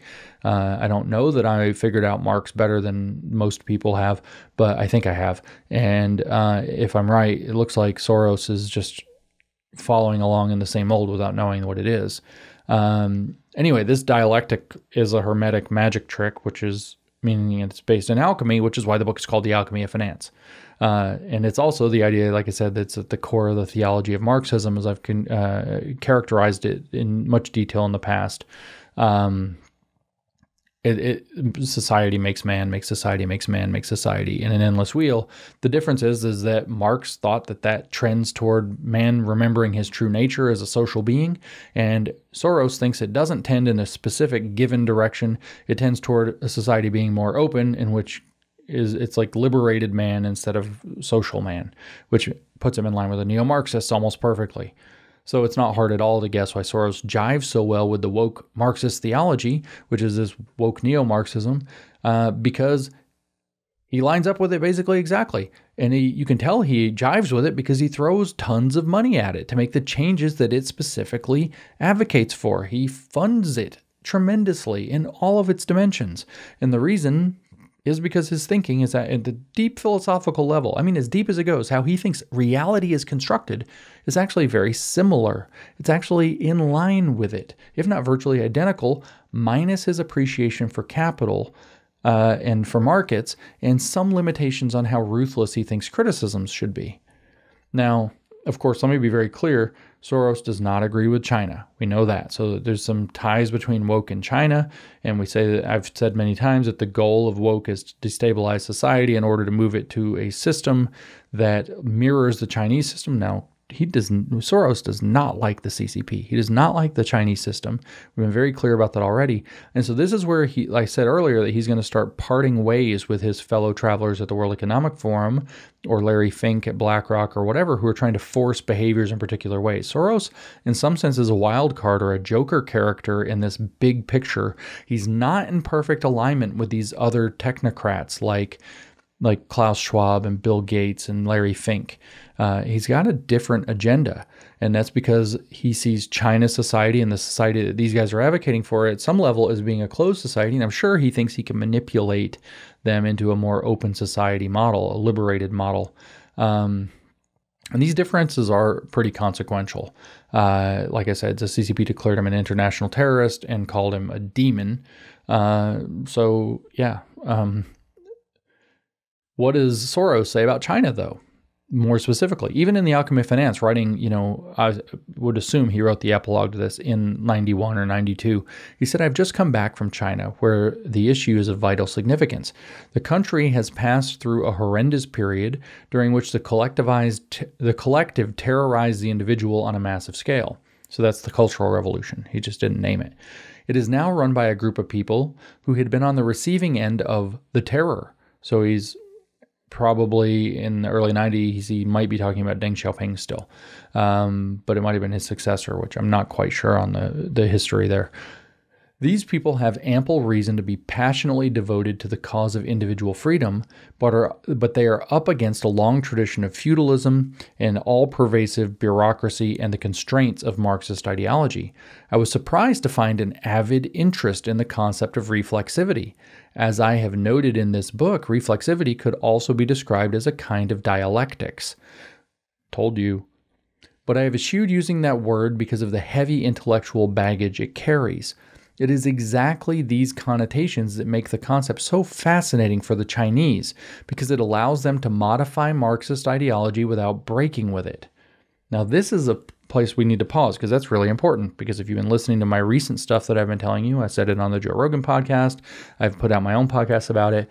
It's a very interesting and telling side story here, breaking away from Soros's theoretical speculation specifically. China adopted his reflexive dialectical model specifically in the late 1980s to help facilitate the further installation of what I've called in the past productive socialism, which was initiated by Deng, or what I've called even more recently neoliberal communism. It's all just depending on how you want to phrase it. It's basically the same thing. So what I mean is that despite Soros's overwhelming disagreements with China because of it being a closed society, his reflexive dialectic is immediately relevant to the system in China. That is also the model for the new system intended for the whole world. So Soros would have to think it's being used incorrectly with a predetermined endpoint in mind And that's going to be the basis of any disagreements that he has with the World Economic Forum. His disagreements with the CCP are much more substantive. But the point here is the China modified Marxism using Soros's concept of reflexivity to update the dialectical methods. And that's why it's so important to look at how the reflexive method works. I guess Soros would assume that they're using in China, in the People's Republic of China, should be very clear that they're using these methods, the reflexive method, to do evil, to take people in a desired direction toward a closed society rather than toward this kind of fantasy of an open society. But nonetheless, it's his methods that make the engine run. It's his methods that are being also utilized in the West to move us to a similar system, even if he doesn't agree with the idea that the people who are really in charge are not fanciful utopians. They have a very specific system that puts them in power over everybody, and they're all using it. So what does Soros say to explain this? Why does the Chinese like the system of dialectics that he put forth, or reflexivity as a dialectic? He says, well, Hegel propounded a dialectic of ideas. Marx turned the idea on its head and espoused dialectical materialism. Now there's a new dialectic that connects the participants' thinking with the events in which they participate. That is, it operates between ideas and material conditions. If Hegel's concept was the thesis and Marxism is the antithesis, reflexivity is the synthesis. That's exactly what I said about the evolution of Marxist thinking in my Theology of Marxism lectures from like 2 years ago, by the way. But there's a fundamental difference, Soros tells us, between Marxism and the new dialectic. Marx labored under the misapprehension that in order to be scientific, a theory had to determine the future course of history. The new dialectic is emphatically not deterministic. Since the shape of society cannot be scientifically determined, it must be left to the participants to decide their own form of organization. That's his definition of open society. Since no participant, he says, has a monopoly on truth, the best arrangement allows for a critical process, there's your critical theory, in which conflicting views can be freely debated and eventually tested against reality. But there he's trying to mix it with actual scientific and reason, like in the liberal tradition. Democratic elections provide such a form in politics, and the market mechanism provides one in economics. That he's actually correct about in both cases. Neither markets nor elections constitute an objective criterion, only an expression of the prevailing bias. But that is the best available in an imperfect world. Thus, the concept of reflexivity leads directly to the concept of an open society, hence its charm in contemporary China. You got schooled, George. That is not why they liked it. They liked it because they could update Marxism to make money. As far as I'm concerned, it completes what Hofstadter would call a recursive loop between my concept of reflexivity, my interest in financial markets, and my devotion to the ideal of an open society. I'm just going to reiterate that that's a liberationist fantasy that's not real. But anyway, so that's the end of the epilogue. That's how he finishes the whole book. And now we have the perfect setup to actually discuss the concept of reflexivity, because now we understand what in the world his head is, where his head is, and what he intends to do with it, how it works, what it's for. We have a big picture. So now we can get into the nitty-gritties of understanding this new dialectic that's a synthesis of Hegel and Marx, quite intentionally, as Soros put it out.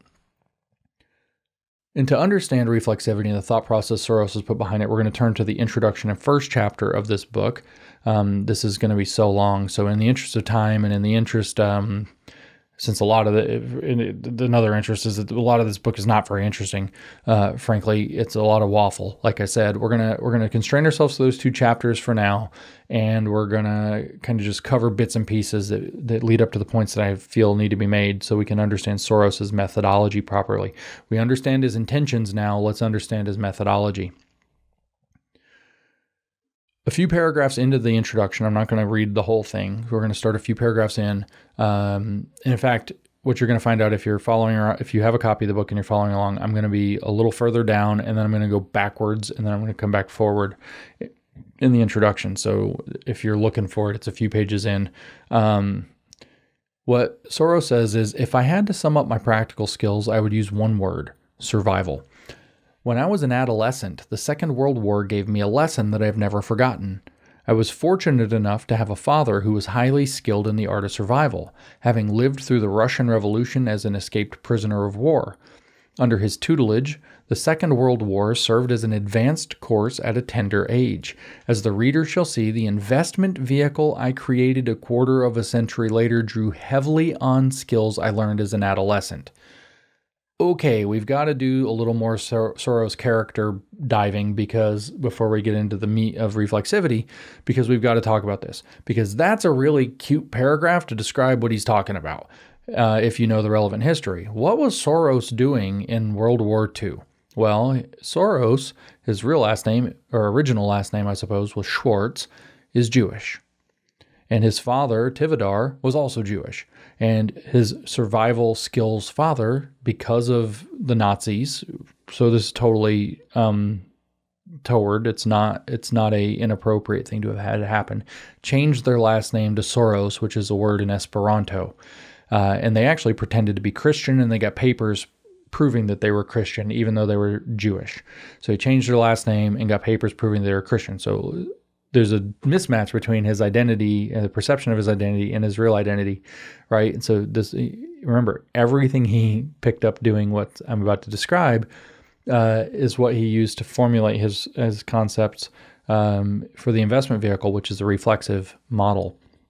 Okay, so they pretended to be Christian, changed their name, and he was approximately adopted or made the unofficial godson of a government official in the Hungarian government.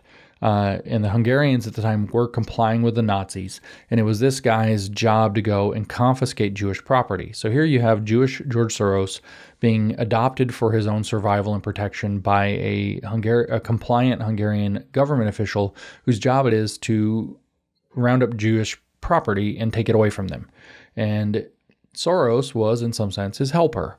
And so in a famous 60 Minutes interview that was done in 1998, Soros got kind of challenged on this. And he related that in that interview that, in fact, he did go around with his approximate godfather, government official, and he did profess his false Christian identity while the man would confiscate Jewish property on behalf of Nazi orders. And he stood as a bystander to those events. But he also said that he didn't participate directly in the confiscation of property himself. So he was a Jewish person watching his other Jewish people have their property confiscated while he pretended to be a Christian. And because he didn't participate in taking their property, he excused himself from the moral crime of being a bystander because he was busy surviving. So there's a lot of betrayal going on there, but he thinks it's okay. And when I say he thinks it's okay, I mean he really thinks it's okay, because he related in the interview that he has absolutely no remorse about his level of participation in any of this. I mean, it's very clear that he says that he had no remorse in the interview.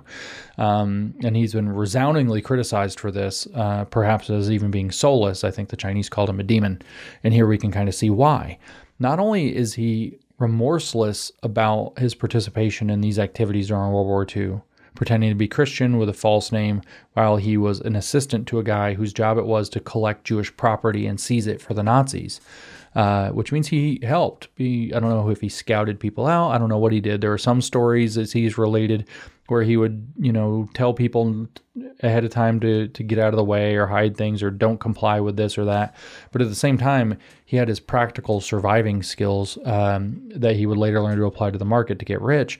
And the lesson that he drew is that outcomes are more dependent upon perceptions than they are about facts. That's very important, and it's at the center of reflexivity.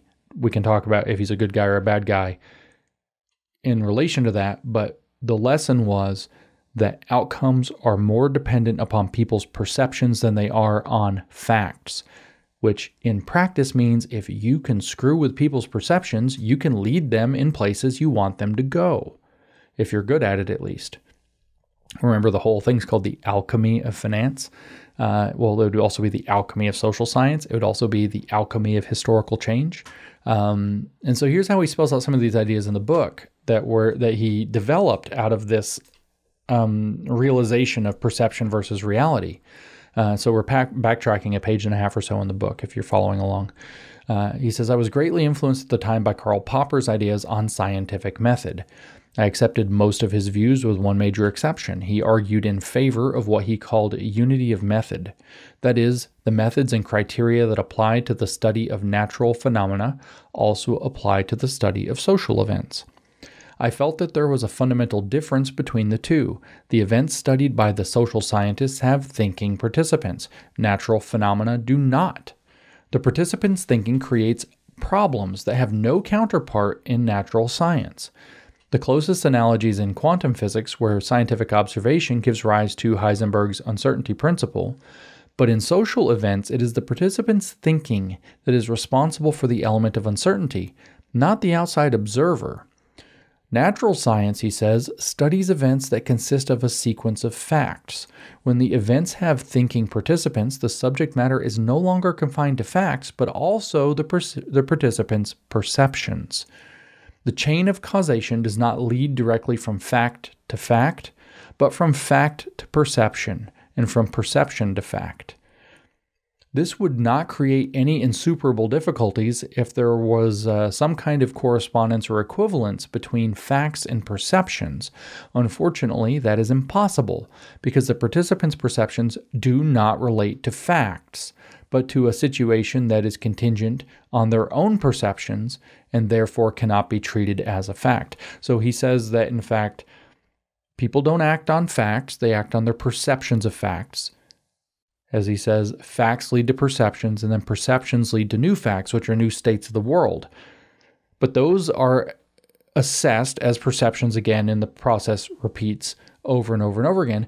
And the fact is that he says there's not a correspondence between what people perceive and the facts, which seems to be a strong overstatement of how much bias there is, but he says, a situation that is contingent on their own perceptions.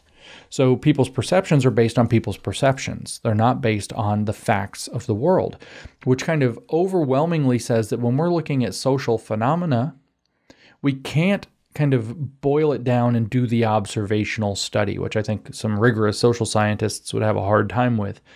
The way that we say could boil it down and agree upon the facts, describing a rock or a tree or something like that, or a proton in the natural world. He says economic theory tries to sidestep the issue by introducing the assumption of rational behavior. So economic theory, in fact, does presume that people can be rational. He overstates it by saying that it assumes that people are perfectly rational, and we all know those libertarians, and we know that that's not correct. But at any rate, he says that economic theory is wrong because it assumes rationality. So this Alchemy of Finance is a robust attack also on the rational tradition at the heart of classical liberalism. So to characterize Soros, even though he's already admitted he's a dialectical character, means not classical liberal, as a classical liberal or in line with classical liberalism would be dead wrong. The dude's a leftist.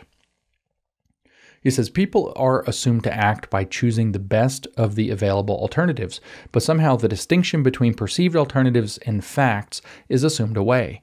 The result is a theoretical construction of great elegance that resembles natural science but does not resemble reality.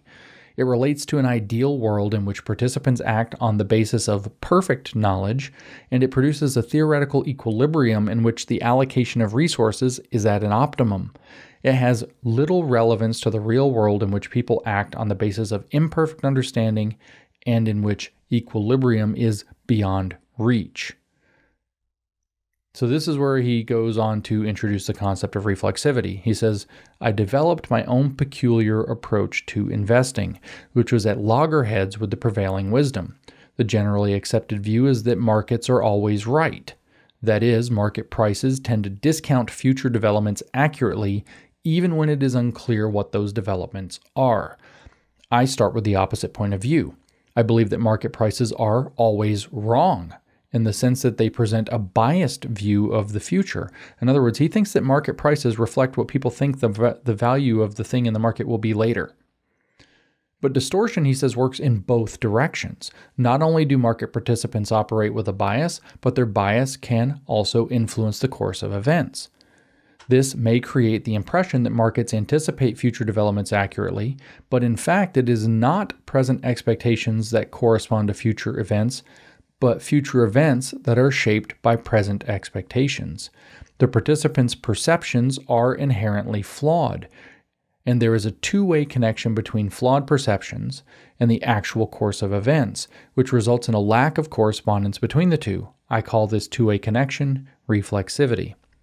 As far as I can tell, this is not the best way to explain reflexivity. In fact, the two-way bias thing seems like a particularly bad way to put it that comes from his financial thinking about how prices may or may not anticipate future behavior or discount prices.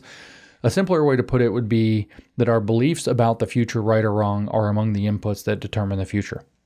That's a much simpler way to put it.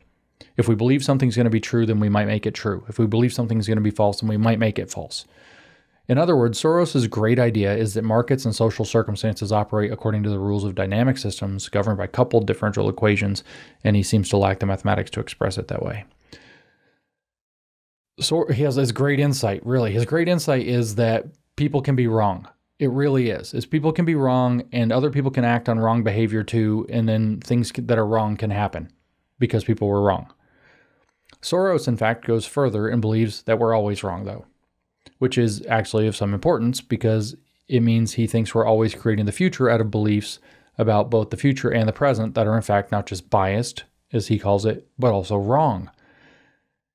One of the ways he explains this sounds a lot like the whole dialectical process of either Hegel or Marx, is that we're always making mistakes and then we're correcting according to them or losing control of them.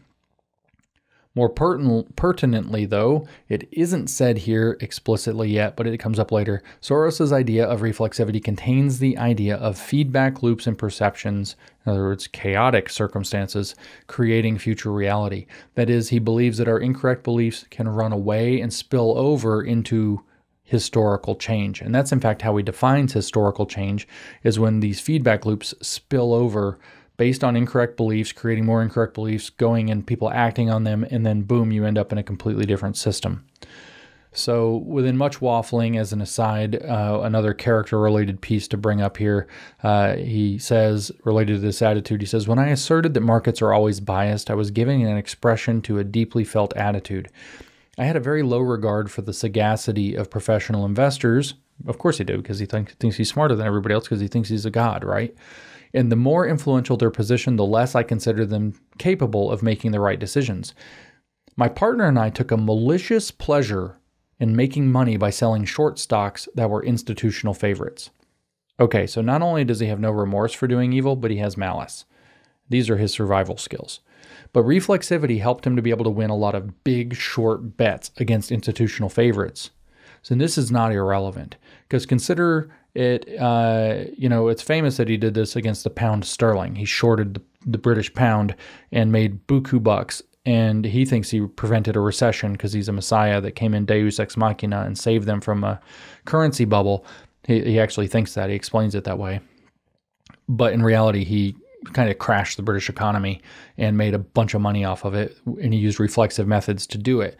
But at any rate, consider this outside of the financial domain and in the socio-political domain or the societal domain. The United States and other Western nations are institutional favorites. They are the global dominants. So Soros would take a malicious pleasure in profiting in one way or another by shorting the U.S. and the other Western nations, and wouldn't he? That's what he just said, that he and his partners took a certain malicious pleasure in shorting institutional favorites. So you have the big guy on the block, the United States, and he would take a certain malicious pleasure in being the guy who said, I was able to short the whole United States and all of the Western world. In other words, I could collapse that thing while arranging it that I'm going to make a profit off of it or get what I want out of it in the process. And isn't that what he's doing in a very real sense? It is. That's exactly what he's doing. So the question then is, how in the world do you take institutional favorites, these powerhouse investments, so to speak, and win by shorting them?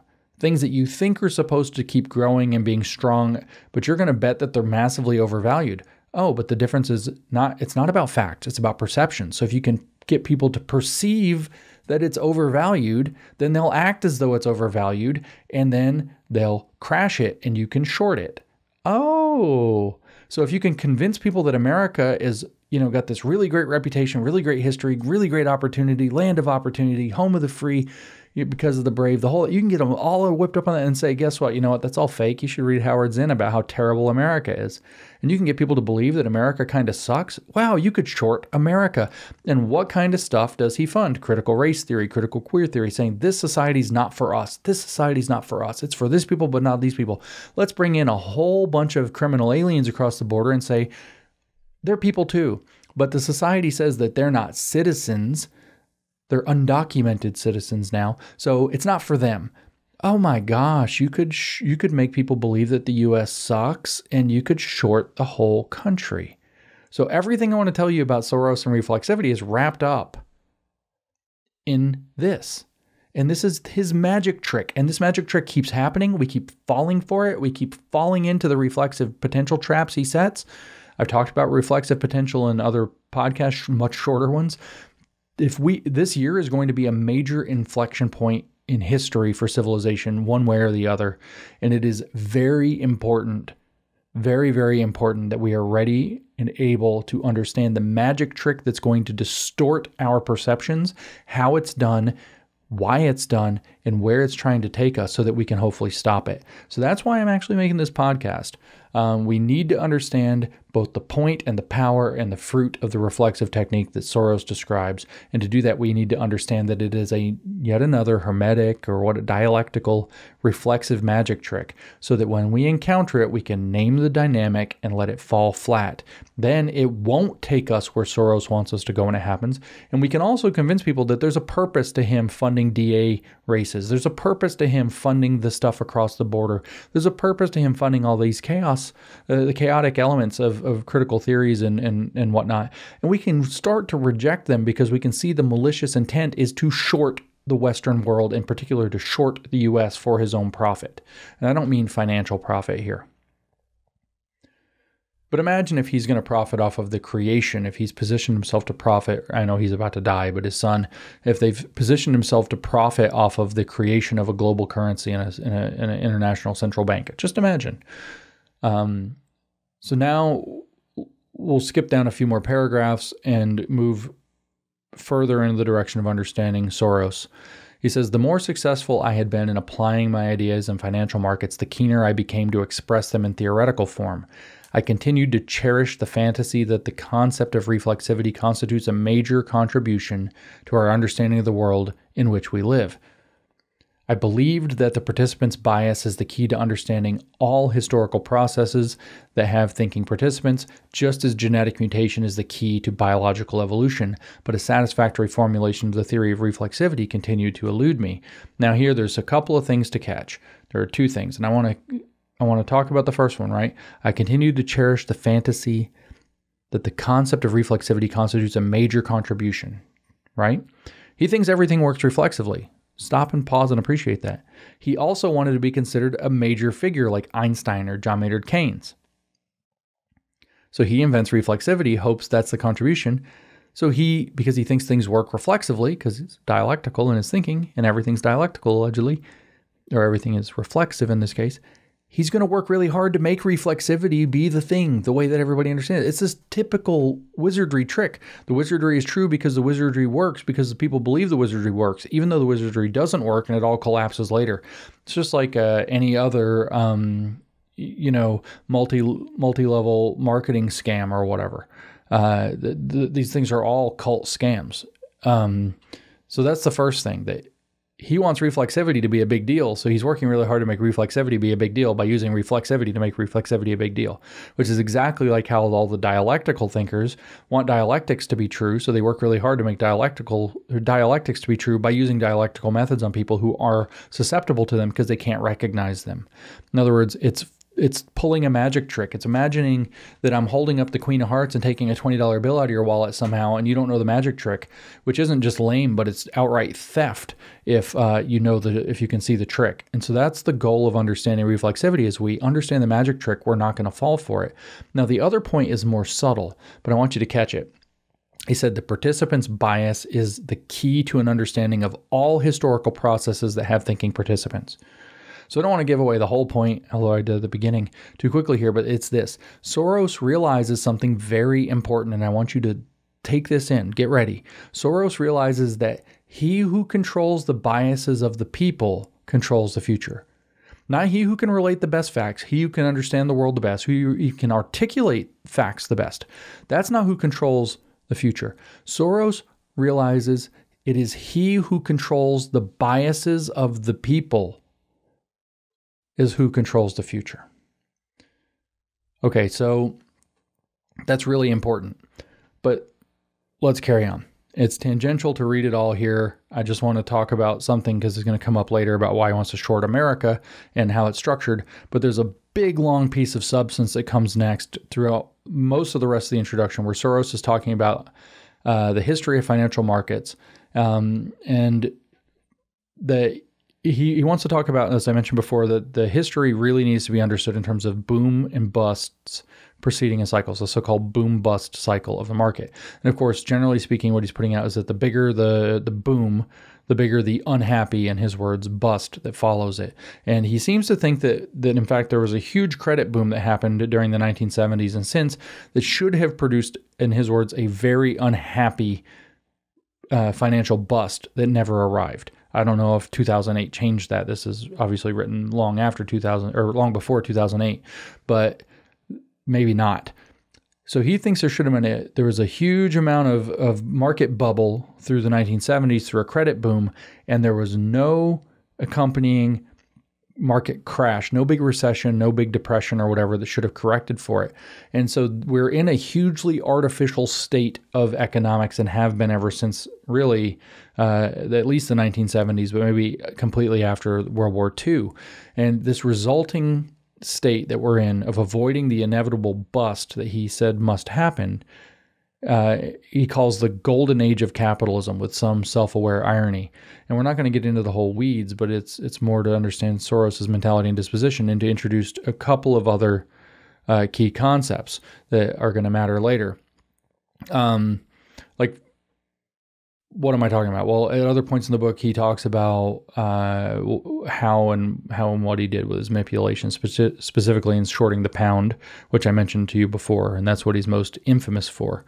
What he believes that he is doing is correcting market errors sooner than their natural collapses.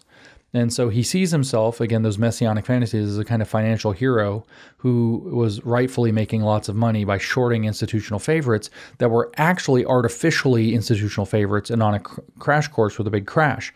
But as I told you before, part of his MO is actually to create the conditions where the crash is coming and then say, oh, well, it was always going to be there. So Soros sees our entire system, he calls it the imperial circle, at least post-1970s, maybe post-World War II, as a kind of fake economy that is perilously barely avoiding an inevitable huge financial crash. Now, maybe he's right about that, but that's not the point, because the point is that he thinks he can save the world by inducing it and using his little shorting technique. He always has seen his shorting work as a way to profit off of controlled crashes that take the pressure out of the pot, so to speak. So he sees this huge fantasy economy that we're in as based on a strong U.S. dollar, he says that explicitly, and the U.S. operating as the borrower of last resort. So those two things are a huge problem. So what do you have to do? You have to destroy the dollar. The United States in particular, for Soros, represents a very particular kind of problem, and he calls it the imperial circle. What does he say about this imperial circle, which was introduced by these policies, but primarily by the Reagan administration and the neoconservative movement, is that it's a benign circle at the center and a vicious circle at the periphery. In other words, it's good if you live inside of it, but if you get out near the edges, it's actually terrible. It's very exploitative, it's oppressive. In other words, it doesn't create a global open society, it creates a global oppression system, which is exactly what we see him attacking the US for. Now, I don't want to read too much into this discussion because I want to talk about reflexivity. It was just too pertinent to skip.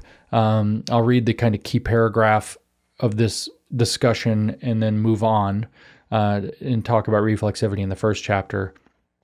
So here's kind of the big takeaway of what I just kind of badly described. He says, I try to trace the unique path that events have taken, the preservation of the accumulated burden of bad international debt through the formation of what I call the collective system of lending and the emergence of the United States government as the borrower of last resort. Both of these are unprecedented developments. They gave rise to this strange constellation that I have called the imperial circle, a benign circle at the center and a vicious circle at the periphery of a worldwide system based on a strong dollar, a strong U.S. economy, a growing budget deficit, a growing trade deficit, and high real interest rates.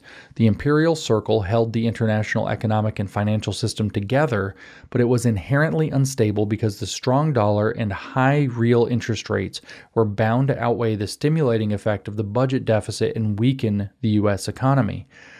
The imperial circle could not last indefinitely. What would happen next?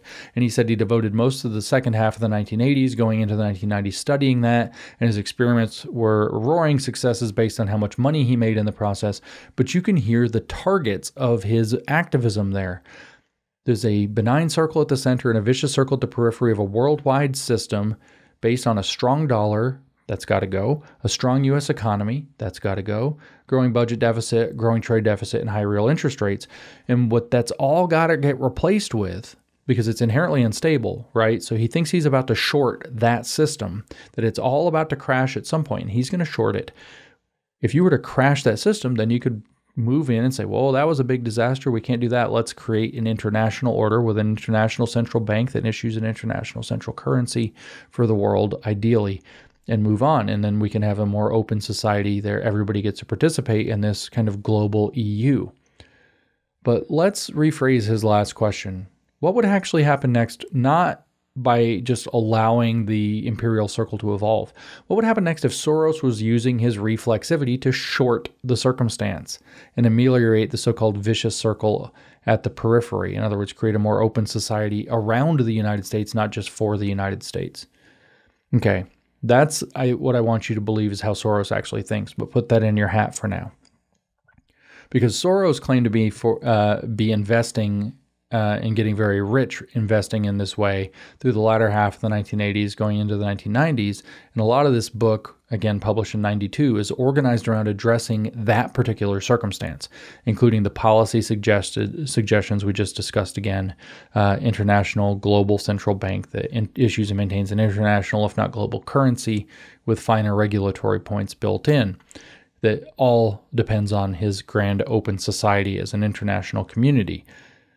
And to get there, I posit that his method is that he is reflexively trying to create the destruction of the Western world, in particular the American hegemony, specifically through reflexive means in order to solve that problem in a way that he profits off of and that leads toward what he believes is the great open society, so he can be thought of as a great historical figure who saved the world from itself. And so the first chapter of this book goes into the details of how it works, and it's titled rather grandiosely, the theory of reflexivity, as though it's like the theory of relativity, again, comparing himself to Einstein kind of tangentially, which I wouldn't bring up except he literally said that already. And it begins with a section called anti-equilibrium, which is important and telling, and here's how it begins.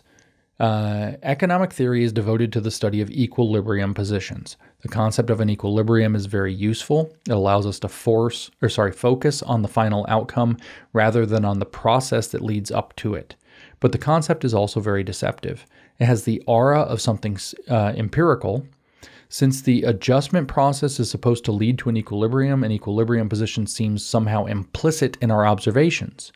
This is not true, so that's a bold statement. Equilibrium, he says, equilibrium itself has rarely been observed in real-life market prices, which have a notorious habit of fluctuating. The process that can be observed is supposed to move toward an equilibrium. Why is it that the equilibrium is never reached? It is true that market participants adjust to market prices, but they may be adjusting to constantly moving targets. In that case, calling the participants' behavior an adjustment process may be a misnomer, and equilibrium theory becomes irrelevant to the real world. Well, mathematically speaking, that's not actually true. You actually can have a dynamic system that has a so-called equilibrium where the equilibrium itself is moving, and it kind of moves around that equilibrium. All he's saying here, all this complicated shit, all he's really saying here is that two things are happening. Number one, conditions change, so the equilibrium prices move as conditions change, which he thinks is all going to be based on bias and not based on like actually shifts in demand or shifts in need or whatever, based in, it could be on literally fairly random stuff like the weather, literally, or other things, technological development, people, cities or regions developing or kind of collapsing in terms of development. Lots of things are going on. Even stupid things like fads and things that people want. So that's one of the two things, is that it is a moving target, but that doesn't mean equilibrium theory is wrong. It just means that you're not conceiving of it rightly if you're thinking of a stable, unmoving equilibrium. So why is equilibrium never reached? Well, you're looking at the wrong thing, George. And then secondly, there is a stochastic element. And I'm not really going to get into that, but the market has random fluctuations. Maybe it's the weather, who knows? I mean, and I mean that kind of seriously, that there are factors going in that create a lot of noise. And when you have a dynamic system, not that I'm an expert in this anymore, I took a 500 level sequence on dynamic systems back in like 2003-4. It's been a long time. I don't really remember the details. But when you introduce a stochastic variable, in other words, a fluctuating variable, something that's got literally random components, in a dynamic system, you end up with some pretty messy behavior. But dynamic systems occasionally tend toward chaotic behavior if the parameters get within certain ranges. I'm trying to figure out how to explain this without having to go into the whole bifurcation diagram discussion or phase diagram discussion. So basically, if the variable is randomly fluctuating, it could actually randomly fluctuate into chaotic conditions. It could randomly fluctuate into different positions. So you're not going to see a stable equilibrium, even in the sense of like a single dot or even a stable orbit. You're going to see kind of a wiggly, fuzzy orbit. And then imagine that the wiggly, fuzzy orbit is moving back and forth and around based on how actual conditions in the world are shaping, say, demand, which is or capacity to supply. So there are all these factors. It's not all based on bias, in other words. But he's saying, why is equilibrium never reached? And his big contribution is because it's all biased. Turns out there are other factors, and this is why, first of all, he thinks he's like some kind of super genius, and this is the way that it works. And he's like, well, I can't figure out why I can't predict the market perfectly. That reminds me of my limitations. It's because his grand model is not actually correct. The market perhaps can be manipulated through dialectical methods. I'm sure it can be manipulated. All social phenomena can be manipulated by dialectical methods, but it's not based on dialectical methods, and it's especially not based on dialectical methods alone. This guy's a wizard, and he thinks his magic spell is the be-all that ends all, but there's a lot of other stuff that he could understand. But I digress. Just saying, mathematically, there's a lot here to say about dynamic systems, equilibrium conditions, especially with apparently stochastic elements, whether those are truly stochastic or whether they're what's called deterministic chaos, which means like when you roll a die, like physics could tell you, if you knew all the conditions just right, exactly where the die is going to land. It's just a purely physical process. It's deterministic, but you couldn't predict what's going to happen on the die ahead of time, because basically what's happening is that there's so much variability in the initial conditions when you roll the die that you don't know what's going to come up when you let go of the die. So it's called deterministic chaos. It could be it's not true randomness in a sense, but it could be some of both of these things. I'm not going to bog us all down with any of this. I've already gone too far into bogging down. I'm also not going to go review dynamic systems or stochasticity to the level that I need to talk about it intelligently. The short version is that equilibria are more complicated than George Soros is making out. And then he's saying, voila, it's reflexive instead. I have a lot of notes about this that I don't even need to talk about, but I will say, at least when there's stochastic variables in a dynamic system, you have to add additional inputs to keep things approximately stable. Remember when I did that thing about liberalism with the baseball bat? For those of you that know what I'm talking about, imagine that a free society is like holding a bat on the palm of your hand upright. So the bat is sticking up, and because of little wiggles in your hand and in the wind or whatever else, the bat is actually going to tip over. But you have to keep moving your hand to keep your hand under the bat to keep it upright, and people who are good at that can do it. And I said that that's the equivalent of the famous "it's a republic if you can keep it." to keep a free society operating, something that actually is an open society like what we have when we operate a classical liberal system, to keep that operating, you have to put effort into keeping the thing upright, is what I'm saying, because there are random variables going in, and that can cause a lot of problems, including occasional chaotic circumstances. It's not all reflexive, but you have to make effort to deal with the stochasticity, and we're not going to go any more into that. I just want you to understand the equilibrium conditions are, to Soros, not even real. It's not, he doesn't even think that they're real. And he thinks that the reason is because the entire domain is reflexive rather than being just a dynamic system. Now, he did characterize this somewhere in the introduction or the preface. I don't remember where. He actually says that he over-figged this pudding, that he actually thinks that there are reflexive conditions and then there are near equilibrium conditions that actually operate like equilibrium conditions, or like classical economics more so, but he doesn't really know the difference. But the difference is that the parameters, due to random fluctuations or due to manipulation through the dialectical reflexive methods, get pushed into the chaotic range of the dynamic systems. I'm just saying that, like, if he understood differential equations and dynamic systems, he would actually know what he's talking about here. But his thinking is that if you are thinking in terms of stable dynamics or equilibrium conditions, or even kind of homeostatic conditions, ones that tend back toward equilibrium if perturbed away from it, you're thinking all wrong about how the world works. The world isn't based on stability. In Soros, the world is based on instability. So instability is key for Soros's ideas about how things work in the real world, in the market, in society, in socio-political systems, historical systems. And so Soros, I guess, rightly questions the fully rationalized economic theory of a kind of naive, laissez-faire capitalism. But it's like he's going back and criticizing ideas from Adam Smith from like the 18th century, which is this condition I agree. There's no such thing as perfect competition. And like I said earlier, we all know those libertarians. It's not realistic.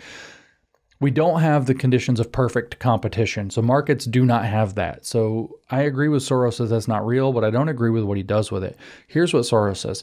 Let's examine the main assumptions of the theory of perfect competition. Those that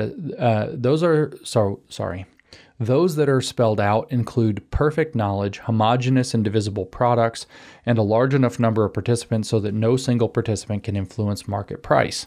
So obviously the last one says why we need to be vigilant about monopoly, or even duopoly, or even, very uncompetitive markets. And then the big one here, though, is perfect knowledge. I'm not going to worry about homogeneous and divisible products. The fact is, Soros is not wrong to say we don't have perfect knowledge. He calls that bias, and he basically says that everything's based on bias, and is really bothered. So he's not totally wrong, but he's wrong. He's right in the wrong way about the idea of perfect knowledge being a key assumption in perfect competition. Perfect competition is kind of like an ideal. We don't have to use it as anything but kind of literally, to use his word, a guidepost to do economics work. But nevertheless, he is right that we are lacking some information all the time. And he's right that participants aren't just partially ignorant, but are also biased. People are acting according to their wants, and including their hopes of what will happen, for example. And they also, if I put together a really good marketing pitch for a really crappy product, I can trick you. You don't have perfect knowledge. And the kind of stupid, naive argument is that, well, with enough time, if a company's cheating you, you'd be able to figure it out. But the thing is that we all have finite time horizons. And so no, actually the corporations can keep the ruse going for a pretty long time. If you don't believe me, look at the behavior of the pharmaceutical industry. The real issue for Soros is none of this, though. His issue isn't that we lack, because we're limited, we lack perfect knowledge. It is, in fact, that we're limited in a particular way. That perfect knowledge cannot even be had in principle, not because it's beyond the scope of a human being to understand it, but because the situation is reflexive. So when I say they can't have it in principle, it has nothing to do with in practice of being the limits of a human being. He thinks in principle, God could not have perfect knowledge because it's a reflexive situation. And here's how he summarizes that. He says, buy and sell decisions are based on expectations about future prices, and future prices in turn are contingent on present buy and sell decisions. Then I skip quite a lot of waffling, and he says the demand and supply curves are presented in textbooks as though they were grounded in empirical evidence. But there is scant evidence for independently given demand and supply curves. Anyone who trades in markets where prices are continuously changing knows that participants are very much influenced by market developments. Rising prices often attract buyers and vice versa. How could self-reinforcing trends persist if supply and demand curves were independent of market prices? Yet even a cursory look at commodity, stock, and currency markets confirms the trends are the rule rather than the exception. So here's his big discovery. That it's not just that prices depend, as in classical economics, the market price is where the supply and demand curves intersect. It's not just that. It's not that the supply and demand curves determine the price. It's in fact that the price, and in fact expectations about future price, can confuse people and get them to act in a way it can make them supply or demand things. If you think, like, I could make a lot of money, the price is going up for such and such commodity, so I'm going to make it rise the supply because I'm going to go make money off of it. Well, the market price influenced your decision to do that, not some demand or capacity to supply. And so what he's saying is that prices there's a feedback loop there into prices, and this is how people actually work. But the whole point of classical economics is, in fact, this is the adjustment thing, is that this usually, under most circumstances, and Soros acknowledges this in the preface or whatever, is under most circumstances that these things actually adjust back. If I go start making more of a thing because it's very valuable, then what I do is I increase the supply, which makes the value of it less. So over time, the value comes down. So that it turns out the market price finds its approximate equilibrium, which is still moving according to where the supply and demand curves are. He's just saying that people's supply and demand activities are related to what they expect the prices are. It's not just a one-way street. And it's like, he thinks he's really figured out something special. The reflexive conditions for him are where the stuff gets so out of whack that things go into chaotic environments. But I really want to hit upon his invocation of self-reinforcing trends as being relevant to his theory of markets and society, not in society and society, his theory of society, of history and historical change, his theory of change, so to speak. This is where reflexivity becomes important for him. But note that in light of what we said before, self-reinforcing trends are actually based on incorrect information that is kind of correct because it is believed and therefore self-manifesting. What in the heck does all that mean? What do I mean? I mean, if people believe the price of a stock is going up, they'll buy more of it, which then drives up its price. If they believe it's going to go down, they'll sell, which drives down its price.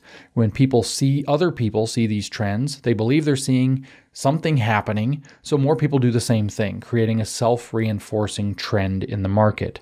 Some of this might take things toward actual price adjustment, in other words, tending toward equilibrium, but they can run away too. That's Soros' whole point, and actually take prices far from equilibrium. That is, to create a huge distortion in terms, remember when Dogecoin blew up because Elon Musk tweeted about it? They can create a huge distortion in terms of how things are perceived to be valued or what they're worth versus what their actual value is. And this, Soros insists, is what causes the boom-bust cycles in markets. And to be fair, this is a fairly sophisticated theory of market behavior. I did say he's over figuring the pudding and everything, but I'm not really going to crap on it. It is a fairly sophisticated way of thinking about that particular aspect of market behavior. It's like bank runs. If everybody thinks the bank is going to crash and they all go take their money out of the bank crashes. So they reflexively created it under the panic of the misbelief that the bank will crash, so they need to go get their money before everybody else does. So again, if you were, say, a Soros-style activist, you might convince people that the bank is going to crash so that they go take all their money and then the bank crashes if your goal was to crash the bank for some reason or another. That's how his magic spell works. We'll get to that more later. So he spends 2 really long sections after this discussing the problem of imperfect understanding. I don't mean 2 paragraphs, 2 very long sections discussing the intrinsic nature of the problem of imperfect understanding. Like I said, even God couldn't have perfect understanding because it's a reflexive environment. I'll try to be light with this treatment, but we've got to talk about it because this is where reflexivity really gets described. And the point is that imperfect understanding isn't a state of ignorance or bias. It is a feature of every system that consists of thinking participants. This is his point. He says scientific method. He doesn't say the scientific method or the scientific methods. He always just says scientific method. He says scientific method is designed to deal with facts. But as we have seen, events which have thinking participants do not consist of facts alone. The participants' thinking plays a causal role, yet it does not correspond to the facts for the simple reason that it does not relate to facts. Participants have to deal with a situation that is contingent on their own decisions. Their thinking constitutes an indispensable ingredient in that situation, whether we treat it as a fact of a special kind or something other than a fact. The participant's thinking introduces an element of uncertainty into the subject matter. This element is absent in the natural sciences.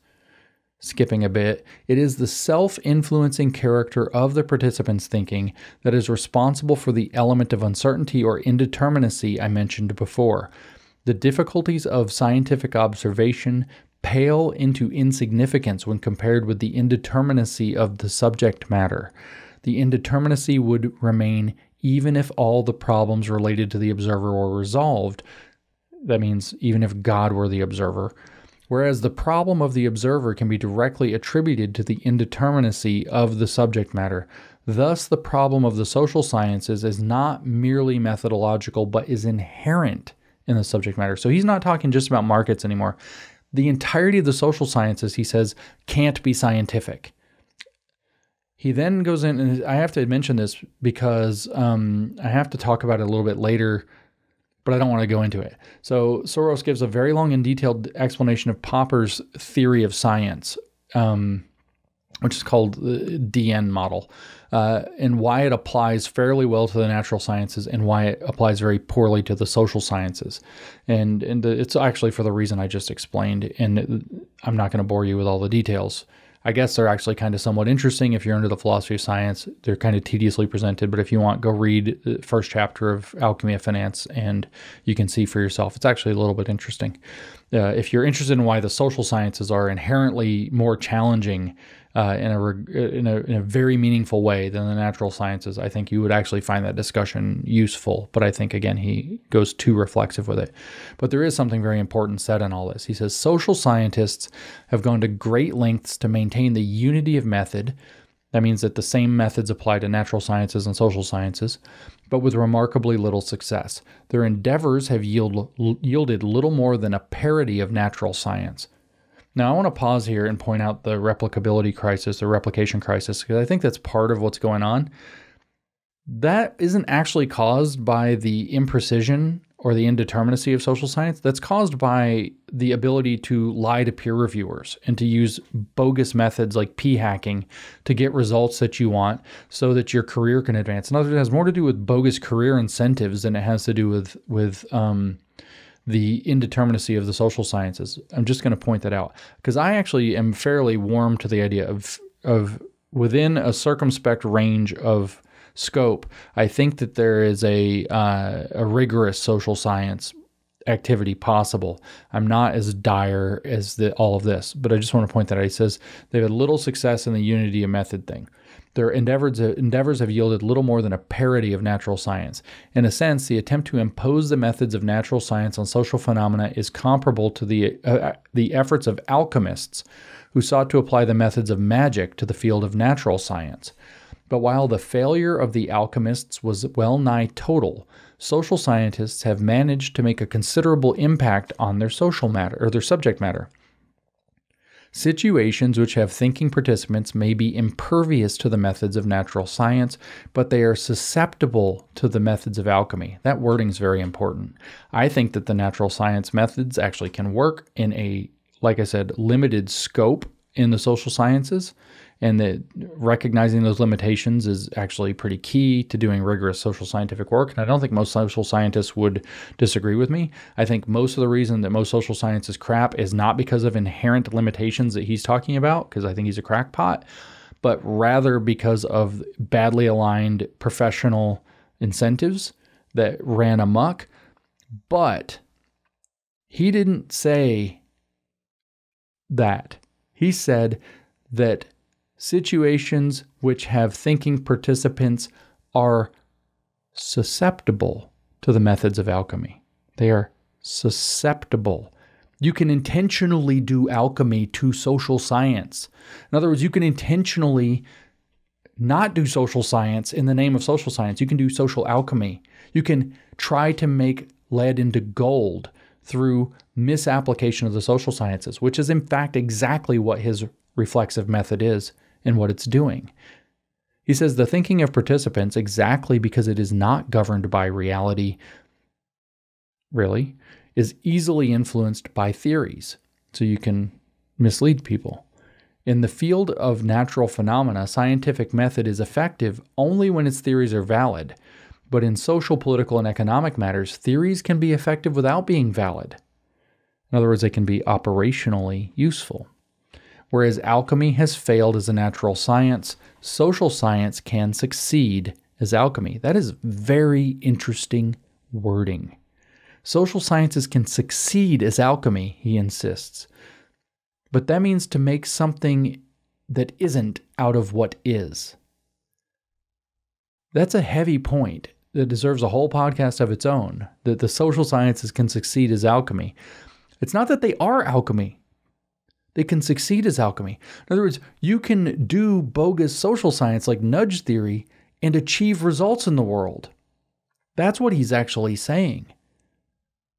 But we can understand Soros and his reflexive dialectic here as indicating that he subscribes to sociological Gnosticism, in fact, a hermetic kind of it. That is, social science as a form of social wizardry.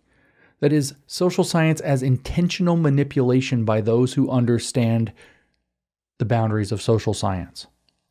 Not only that, though, but this is alchemy, which makes something that isn't from something that is by means of magical processes, which in the social realm means manipulative processes. Think of magic.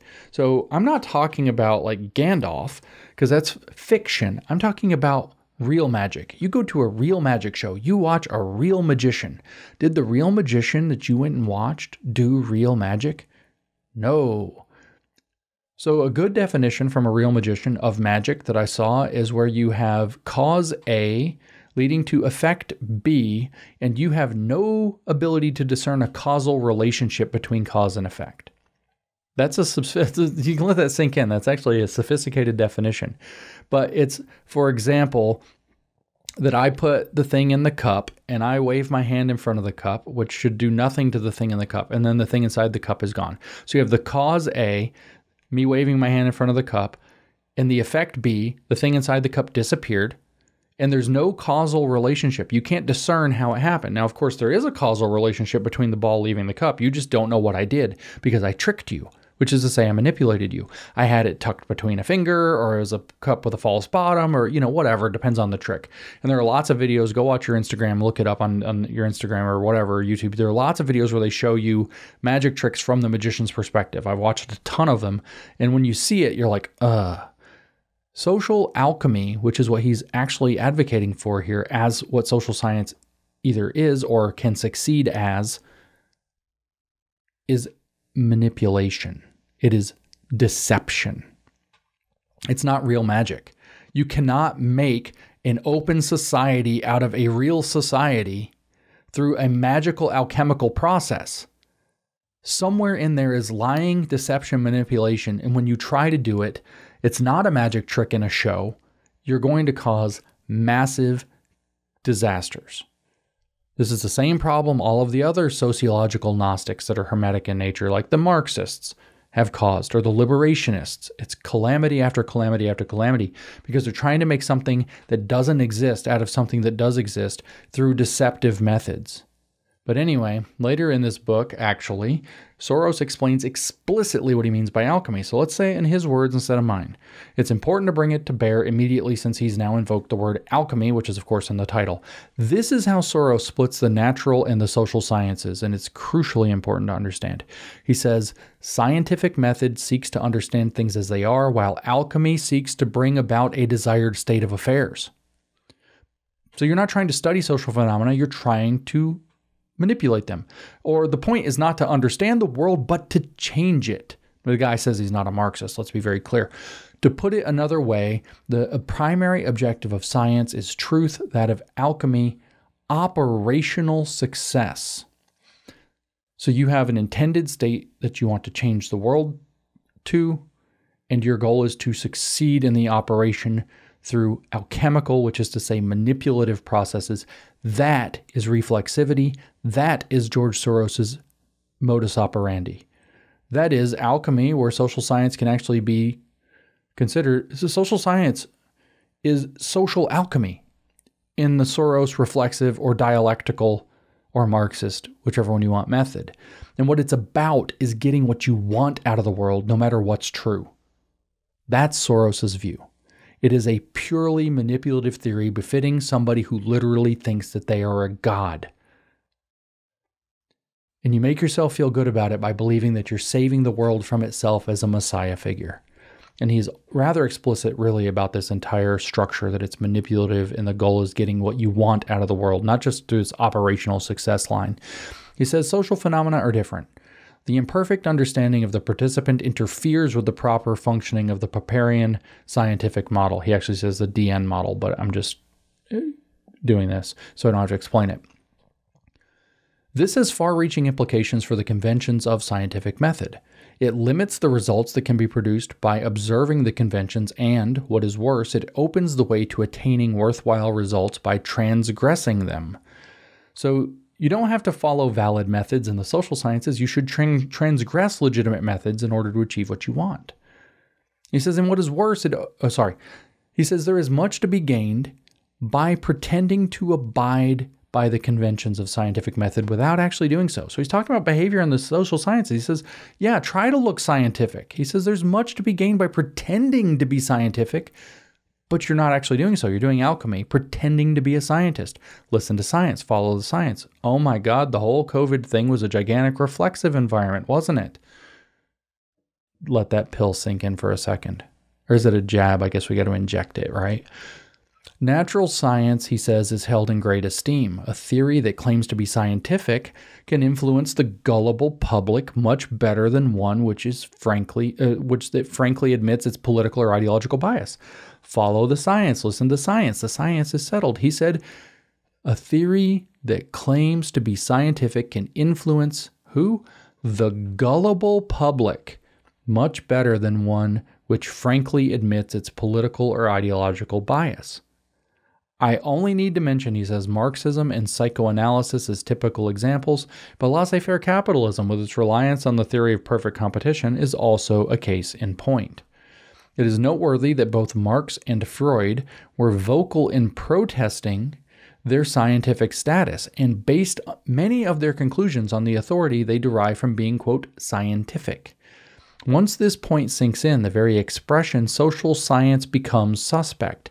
It is a magic word employed by social alchemists in their effort to impose their will on their subject matter by incantation. And he just said Marx and Freud are these people. Now hang on. So you think, wow, he just said that's really bad. That's not legitimate. But no, as a matter of fact, he's like, this is how the world works, so that's what we're going to do. That's really important to get. He's basically saying people can be manipulated, so we should. The gullible public can be tricked by the appearance of science, so let's do it. In the next section, he lays out his reasoning for this, and it turns out that it's all lying in what he calls the participant's bias. He says, my approach is to tackle the problem of imperfect understanding head on. What makes the participant's understanding imperfect is that their thinking affects the situation to which it relates. The causal role played by the participant's thinking has no counterpart in the phenomena studied by the natural scientists. It is obviously not the only force shaping the course of events, but it is a force which is unique to events that have thinking participants. Hence, it deserves to take center stage. So Soros directs attention to the point that what people think is causal in the social, economic, and political worlds. But more accurately, and more to my point, Soros understands that what people can be made to think is therefore causal in determining the future course of events. That is social alchemy. If you can make people believe it, you can make people do it. It's not concerned with truth, it's concerned with operational success. In other words, social alchemy can be used to, quote, bring about a desired state of affairs. And he thinks that this is the nature of the social sciences. So if that's what they are, that's how you have to use them. So you might as well. And economics, politics, society, that's all within the realm of the social sciences. And if that's just what governs it, that's what you got to do. So you might as well be advantageous in it. So you might as well manipulate it. Soros uses this to establish and define reflexivity properly, finally. It takes a little bit of technical work on our end so that we can understand his language, so let's just jump into it. The next section is called The Concept of Reflexivity. It starts out this way. The connection between the participants' thinking and the situation in which they participate can be broken up into two functional relationships. I call the participants' efforts to understand the situation the cognitive or passive function, and the impact of their thinking on the real world in the the grammar here is a little challenging, so I'm going to actually modify what he wrote to make it more clear. I call the participant's effort to understand the situation the cognitive or passive function, and I call the impact of their thinking on the real world the participating or active function. I don't know why he says passive and active, because what he really says is when you try to understand the world, that's the cognitive function. When you try to act in the world, that's the participating function. We could call them theory and praxis, right? In the cognitive function, the participant's perceptions depend on the situation. In the participating function, the situation is influenced by the participant's perceptions. So when I said dynamic systems with coupled equations, that's what I'm talking about. It can be seen that the two functions work in opposite directions. In the cognitive function, this is a very bad way to say it, they're coupled equations, by the way. In the cognitive function, the independent variable is the situation. In the participating function, it is the participant's thinking. But again, this is theory and praxis, and that they're reflexive on one another. This guy's just reinventing, the other dialectics and thinking he's got something genius here. There are many cases where one or the other function can be observed in isolation, but there are also instances where they are both operating at the same time. When both functions operate at the same time, they interfere with each other. Functions need an independent variable in order to produce a determinate result. But in this case, the independent variable of one function is the dependent variable of the other. I'm telling you, all he did was invent dynamic systems here and think he's done something really freaking genius. You found out coupled equations exist, did you? Instead of a determinate result, usually what happens in dynamic systems is that you have a dynamic result, like that the population follows a cyclical, like an orbit, right? So sometimes the population goes up and then they get kind of overstresses the environment and it goes down, and then there's not really enough, so there's lots of food or whatever, excess of food, so it goes back up, and then it overstresses the environment, so it goes back down, and it goes in like a circle of up and down, or a sine wave, up and down, up and down. That's a very simple example. Oh my gosh, it's so complicated. He says instead of a determinate result, like a single number, we have an interplay in which both the situation and the participant's views are dependent variables, so that an initial change precipitates further changes in both the situation and in the participant's views. I call this interaction reflexivity, using the word as the French do when they describe a verb whose subject and object are the same. So like I said, he literally just figured out coupled equations and dynamic systems, and he's like, Ermagerd, because he doesn't actually know the math behind what he's doing, but I digress. Here's a simpler articulation of his reflexive thing, because that was technical and weird. I just need this to set up for the determining function and the cognitive, or the participating function and the cognitive function. Reflexive things are this is a simple definition. Reflexive things are things that are neither true nor false, but that become true or false based on what people believe about them. That's simple. This is a revolutionary moment. Well, if we all believe it is, then it is. It becomes one.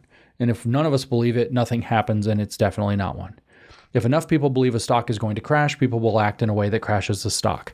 If enough people believe a bank is going to fail, people will act in a way called running on the bank that causes the bank to fail. If enough people believe that a stock is going to go gangbusters like Dogecoin or even like Bitcoin did for a while, they'll buy in and it'll go gangbusters. For Soros, these states are not reflections of reality itself, but are a kind of self-reinforcing feedback loop caused by misperceptions of reality that cause circumstances that generate more perceptions that cause more circumstances, and so on. In other words, it's sort of like society creates society creates man, but it's the circumstances create perceptions, the perceptions create circumstances, and the circumstances create new perceptions, and that creates new circumstances. In fact, they are in his mind. So he thinks that it's a dialectical environment. Basically, when people act in mass formation idiocy, he thinks it's a dialectical environment. And so what do dialectical environments produce? People that are acting in mass formation psychosis. Oh, how about that? But the fact is, for Soros, this always depends on a inaccurate appraisal of the situation. It's always that it's based on perception, and your perceptions are always wrong. Soros then says that this situation can be depicted mathematically. Specifically, he actually shows a pair of coupled functions. He doesn't write them as differential equations, but he actually shows a pair of coupled equations where the input of the cognitive function is itself a function of the participating function, and the input of the participating function is itself a function of the cognitive function. It's a lot of math words, I apologize.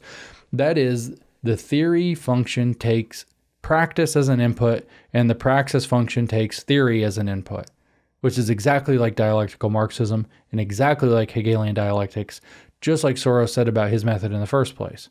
Now, let me remind you real quick as a tangent here that for Marxists, and Soros says he's not a Marxist, right? But he just uses the same methods, the exact same methods that happen to have kind of an identical conclusion, but not the same way of getting there. The saying is that practice is the criterion of truth. And I've wanted to do a short podcast about that phrase itself, and I haven't done it yet. Practice is the criterion of truth. But what that actually refers to is that theory and practice are unified dialectically. And literally, as Hegel said it, the unification is speculative, which means, in a sense, reflected, because when Hegel says speculate, he's talking about look in a mirror, from the Latin speculum, which means mirror. So it's when he says it's a speculative thing, what he's saying is that you're looking at what's happening in the world while you're reflecting not just on your ideas about the world, but what the ideal ideas, the perfect idea might be. And that allows you to refine your ideas about things more toward the Platonic ideal. That is, if something, in other words, that is something is true if it works to advance the goals of the theory. And the way that you can tell is you look at the theory and decide whether or not it advanced the goals. And Soros thinks the same way about his own approach. If it works, say if it opens society some more, and he says it, or if it makes him money in the market, and he says this is the only quasi-objective measuring stick available, by the way, whether or not it works, then it is true within the boundaries of social alchemy. And that's what Soros is trying to describe.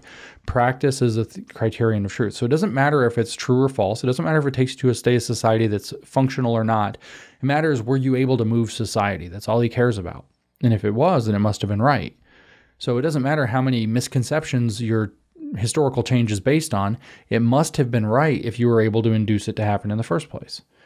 And if it moves you more in the direction of what you think is supposed to be, which he says you're not supposed to know what the direction is, it just has to be open, which means more people get to participate. And I'm telling you, Soros is quite explicit about all this. Here's how he continues.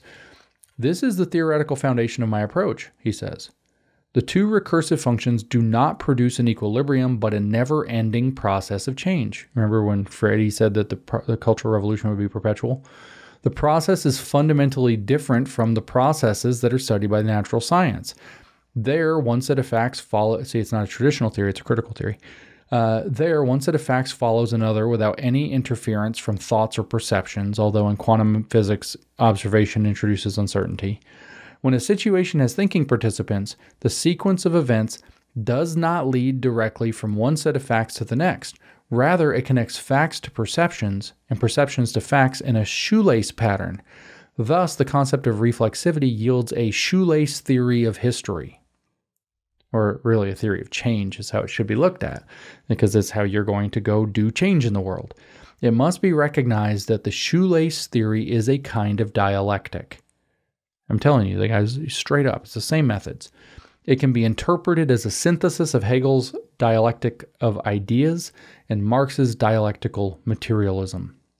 Instead of either thoughts or material conditions evolving in a dialectic fashion on their own, it is the interplay between the two that produces a dialectic process. The only reason I do not use the word more prominently is that I do not want to be burdened by the excess luggage that comes with it. I find Hegel obscure, and Marx propounded a deterministic theory of history that is diametrically opposed to my own view. So his only difference with Marx, actually, is he's a little bit more ideal. Apparently he likes markets. And, most importantly, he wants it to be an open-ended process of liberation as opposed to a directed process of returning man to his social nature. But when we're liberated, we actually return to our social nature. So it's actually the same damn thing. Nobody's just going to force you in a particular line that goes from capitalism to socialism to people being remade as a new Soviet man so they can have communism.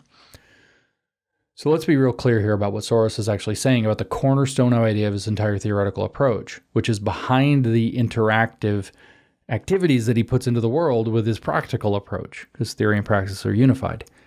It is a dialectic. It synthesizes Hegel's dialectical idealism and Marx's dialectical materialism. His problem with Marx isn't the fact that he's a stupid wizard or that he's killed 100 million people with his bad ideas being implemented. It's that Marx proposed a closed-ended path for history to evolve toward a transcendent communism.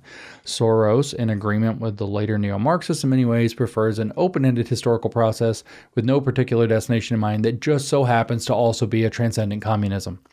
All he wants is for society to become more open. And I shouldn't say it's communism because he actually does want markets and things.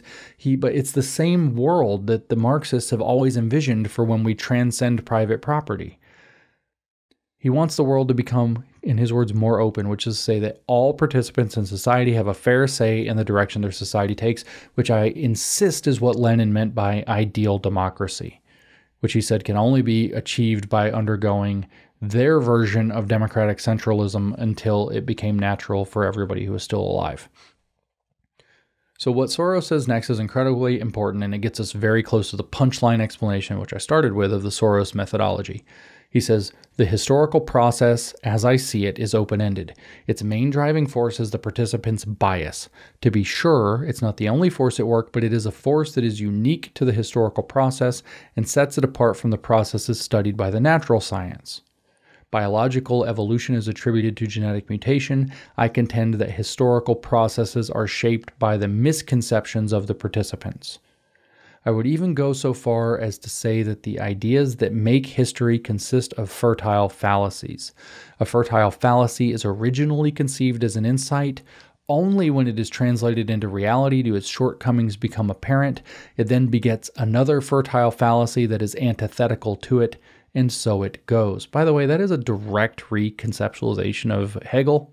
Direct reconceptualization of Hegel is that the idea comes into the world, that's your thesis, and from within the thesis, as it's put into practice, the theoretical idea, or the theoretical idea and the practical idea, or the subjective idea and the objective idea, the contradiction becomes manifest from between them, so the antithesis of the idea arises from within the thesis as the distance between the theoretical and the practical ideas become visible. He's just rewriting Hegel here.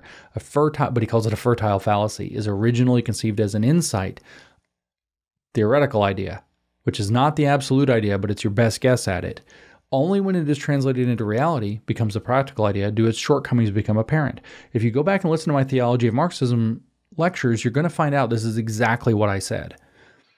Then it begets another fertile fallacy that is antithetical to it. So the antithesis rises from within. And so it goes. Each fallacy provides a new experience, and to the extent that people learn from experience, the process can be described as progress. So what Hegel said is that the way you learn from experience is reflecting it off of your best guess of what's the absolute idea. What would this look like in a perfect world? The Neoplatonic idea of the ideal society. Well, there wouldn't be oppression, there wouldn't be racism, there wouldn't be starvation, there wouldn't be this in the ideal society. And we still have some of that stuff. So the process can be described as progress, he says. That's his definition of progress. That's very important. Fallacy is, of course, too strong a word, he says, but it is helpful in directing attention in the right direction to the participant's bias. I shall not pursue the subject further here, but it is obvious that the concept of reflexivity, as described here, has implications far beyond the range of topics tackled in this book. And that's setting up the epilogue, which is where we started. So let me go back to the very beginning of that real quick. Its main driving force is participants' bias. To be sure, it's not the only force at work, but it is a force that is unique to the historical process and sets it apart from the processes studied by natural science, okay? So I want you to... And then he says that the ideas that make history consist of fertile fallacies. Fertile fallacies work out this way. This is what he's actually saying here. I want to be very clear about that. There's a force in the historical process so that if you want to make history, you give people fertile fallacies.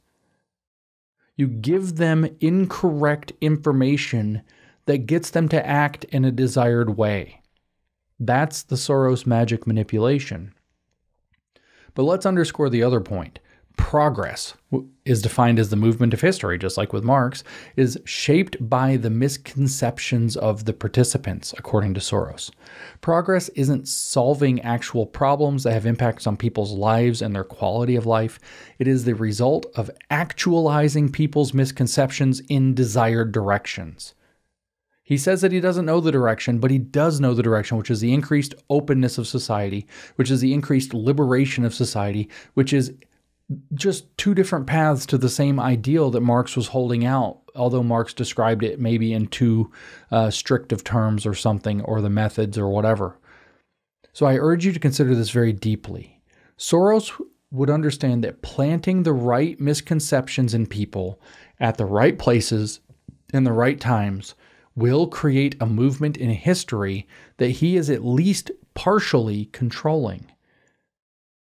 That is, Soros' social alchemy proceeds toward operational success through the process of planting specific, targeted, intentional misconceptions designed to generate certain fertile fallacies, which are errors that cause people to behave in a way that creates change in the world, and placing those incorrect ideas into people's heads at the right times and the right places to take advantage of background conditions.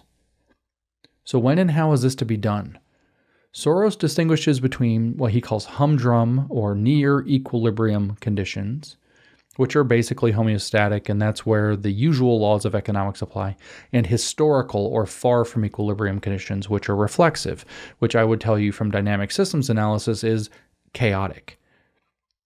He's very clear in this introduction, that reflexivity only really applies in the far from equilibrium state, and when everything's going just fine, that's if we use this. He likes to use biological evolution, so I know the Christians can get upset about it, but I'm going to use that. The idea of biological evolution is that normally very, very, very small amounts of variation are occurring through just the intermixing of genes. And so this male and that female were slightly more successful in their environments, and they mated because they were more successful and produced more offspring, and those were more successful because of this or that. And very, very slowly, there's like this species drift. But then there's also this idea of genetic mutation, which is like a radical jump all of a sudden. And it's not actually through the sexual process. It's through errors in the sexual process or other genetic errors. And he's saying that basically that these are the kind of two paradigms. Near equilibrium, you have this kind of, we'll move a little bit here, we'll move a little bit there. It's a very incrementalist thing. But true history changes, which is system changes, occurs in the chaotic, far from equilibrium state, the equivalent of injecting a genetic mutation into the code of society. So here's how he describes these two things. He says, to put matters into perspective, we may classify events into two categories: humdrum, everyday events that are correctly anticipated by the participants and do not provoke a change in their perceptions, and unique historical events, we could call them black swans, I guess, that affect the participants' bias and lead to further changes. The first kind of event is susceptible to equilibrium analysis. The second is not. It cannot be understood only as a part, it can be understood only as a part of a historical process. So historical processes are reflexive processes, are happening in chaotic conditions that are the result of historical events, which are events that were unexpected and affect the participants' bias to lead to change. In everyday events, the only participating function is In everyday events, only the participating function is operative. The cognitive function is given. In other words, when stuff's just kind of going along in a stable situation, you generally know what's going on. So you're going out and you're doing activity in the world. That's like the regular sexual reproduction that causes a little bit of drift. In the case of unique historic developments, on the other hand, both functions operate simultaneously. In other words, you don't know what's going on, so you're trying to figure it out. That's the cognitive function, but remember, the cognitive function is dependent on the participating function, and you're out participating in the world. So theory and practice are both relevant in revolutionary conditions. Just throwing it out there in slightly different language. Both functions operate simultaneously so that neither the participants' views nor the situation to which they relate remain the same as they were before. That is what justifies describing such developments as historic. In other words, they change the historic paradigm. It should be emphasized that my definition of historical change involves a tautology. By the way, somewhere earlier in the introduction, he backs off and says that that's not quite right in the way that I actually just explained, so I'm not going to do it again. He says, first, I classify events according to their effect on the participant's bias. Those that alter the participant's bias are historic, and those that do not are humdrum. I then claim that it changes the participant's bias that qualify a course of... It is changes in the participant's bias that qualifies a course of events as historical. So history to Soros is made by altering people's biases, particularly in the situation of chaotic or far from equilibrium conditions. Remember, for him, biases is just his word for imperfect perceptions. So you're starting to see how it all works. One more piece and we put it all together and we come back to where we started. He says, when it comes to financial markets, the distortion is more serious. The participant's bias is an element in determining prices, and no important market development leaves the participant's bias unaffected. The search for an equilibrium price, remember, we're out of equilibrium. We're now in a chaotic situation. A stock is blowing up or crashing, or a bank is failing or something. The search for an equilibrium price turns out to be a wild goose chase, and theories about the equilibrium price can themselves become a fertile source of bias. To paraphrase J.P. Morgan, financial markets will continue to fluctuate. That's not actually what's happening, though. This isn't fluctuations. This is wild, far from equilibrium, chaotic changes. Fluctuations are the stochastic noise that he hasn't even recognized as properly relevant. In trying to deal with macroeconomic developments, equilibrium analysis is totally inappropriate. Nothing could be further removed from reality than the assumption that participants base their decisions on perfect knowledge. People are groping, this is so important, people are groping to anticipate the future with the help of whatever guideposts they can establish. That's so important. The outcome tends to diverge from expectations, leading to constantly changing expectations and constantly changing outcomes. The process is reflexive. So let me highlight the key sentence for you. People are groping to anticipate the future with the help of whatever guideposts they can establish. So imagine you're in a chaotic situation. The economic system's blowing up. A war just started, and there's a new current thing we all have to talk about on social media. Oh my God, what's going to happen? What's going to happen in the election? What's going to happen? People are groping to anticipate the future. And what are they looking for? With the help of whatever guideposts they can establish. Now imagine if you're an asshole. Imagine if you're a propagandist. Imagine if you're a nudge theorist. Imagine if you're George Soros. And you're the one putting the guideposts down for people to go in a particular direction because they're in a chaotic situation that maybe you helped induce, and they're looking for anything that might tell them how to get out of it. And you plant the propaganda for them that leads them where you want them to go. Wouldn't that sound like social alchemy? Wouldn't it look like deception and manipulation posing as magic to cause change in a direction that gives you operational success? Of course it would. So now we have a sense of Soros's theory of history and historical change. We know it's dialectical, which is really just code for manipulative. We know it shares much in common with Hegel and Marx. In fact, it basically reproduces them. We know he is opposed to Marx's deterministic historical analysis, but parallels the wide open-ended neo-Marxist evolution of Marxist thinking that really ends in the same place anyway by a slightly different method.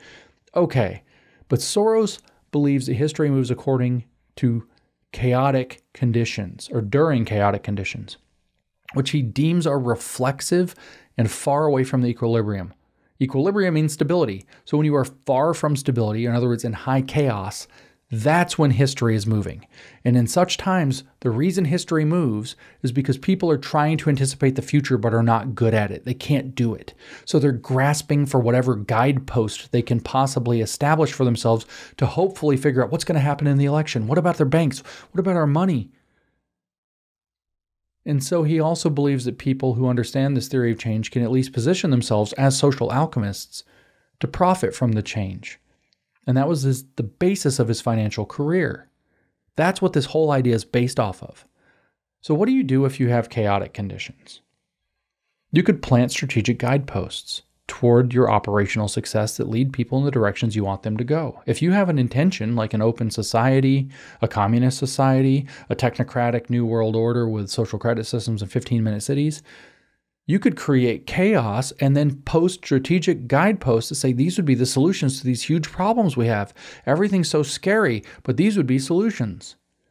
That is, you place strategic propaganda to get people to make predictable mistakes, that is, fertile fallacies, in large numbers, like mass formation psychosis, that will move history in intended direction, based always on an imperfect understanding. In other words, based always on a misperception of what's really happening.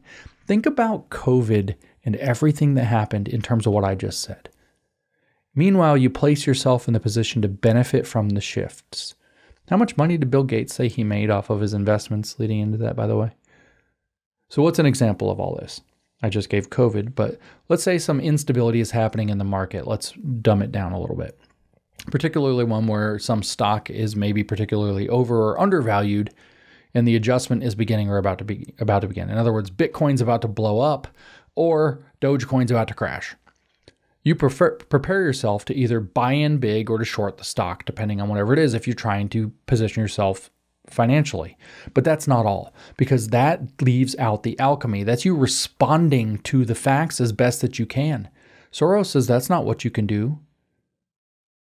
The whole process is susceptible to social alchemy. So Soros would say the act of doing all of these things, in fact, especially if you're a major institutional scale investor, will shift perceptions and potentially create a feedback loop that generates big profits for you as an investor.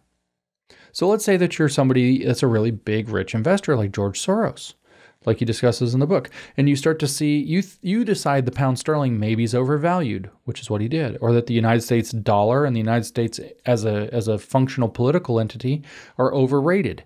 So you start getting people to believe that they're overrated.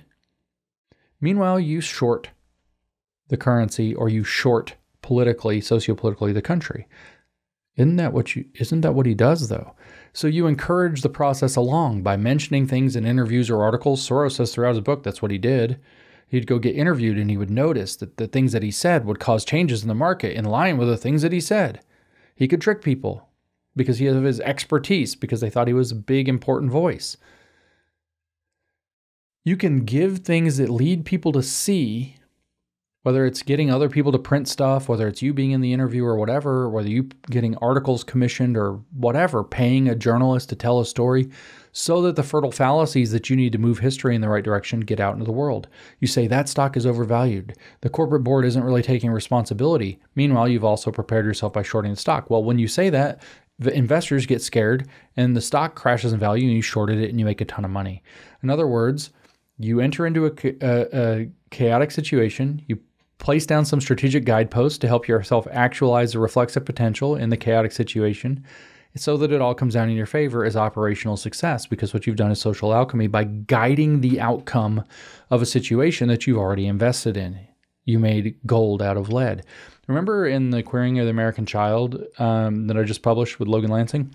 We talk about how Kevin Kumashiro says that the queer educational process is a process of inducing personal crises in children and then structuring the environment such that the crises resolve productively. Same process. That's reflexivity. So let's be a little more plain. The Soros method actualizes, and I mean actualizes in the Hegelian or Marxist sense of making theory come true. So the Soros method actualizes particular desired outcomes by fostering certain misperceptions in times of chaos, so that those misperceptions act as guideposts to direct people who are struggling with the chaos to make their way through that chaos. In other words, you practice social alchemy to achieve operational success by nudging and propagandizing strategically to make certain outcomes manifest by manipulating people's misunderstandings of the world around them during times of misalignment of perception and reality, which is to say reflexive conditions, which is to say chaos. You find people in chaotic situations and you propagandize them to do what you want. That's it. So what about if the conditions are relatively stable? What if the United States is doing great, for example? Well, the revolutionary potential is low because stability repels revolutions, as I say all the time. Reflexive potential is low. You don't have this ability to run off with fertile fallacies, leading to historic change, like George Floyd dying. What would you do if you had an agenda of operational success through social alchemy, tending toward a desired state of affairs in the midst of a stable situation? Well, the first thing you have to do is get the chaos, because it only works in a chaotic situation. Otherwise, the society in an equilibrium situation will tend back toward equilibrium, even if that equilibrium is a moving target. In other words, even if there is societal movement, you need chaos to have historic change. So the first thing you have to do is provoke chaos.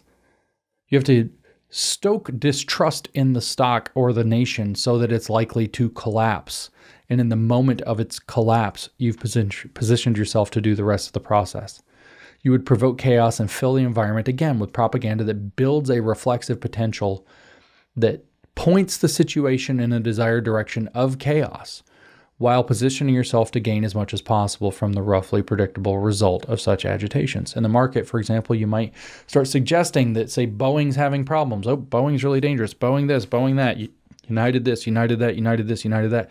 Be really wise to start looking at who's going to short these stocks, or who has been shorting these stocks, and then finding out if they have any connections. I don't know. Maybe I'm speculating, but that's how the reflexive game would work. You build the chaos. Now they're in a chaotic situation. And now that they are in a chaotic situation, their goal is going to be to plant certain pieces of propaganda in the direction that goes the direction they want us to go, which in this case, we know they don't really want us flying. I suspect, or I've put forward the theory that they hope that the Chinese competitor rises and Boeing falls.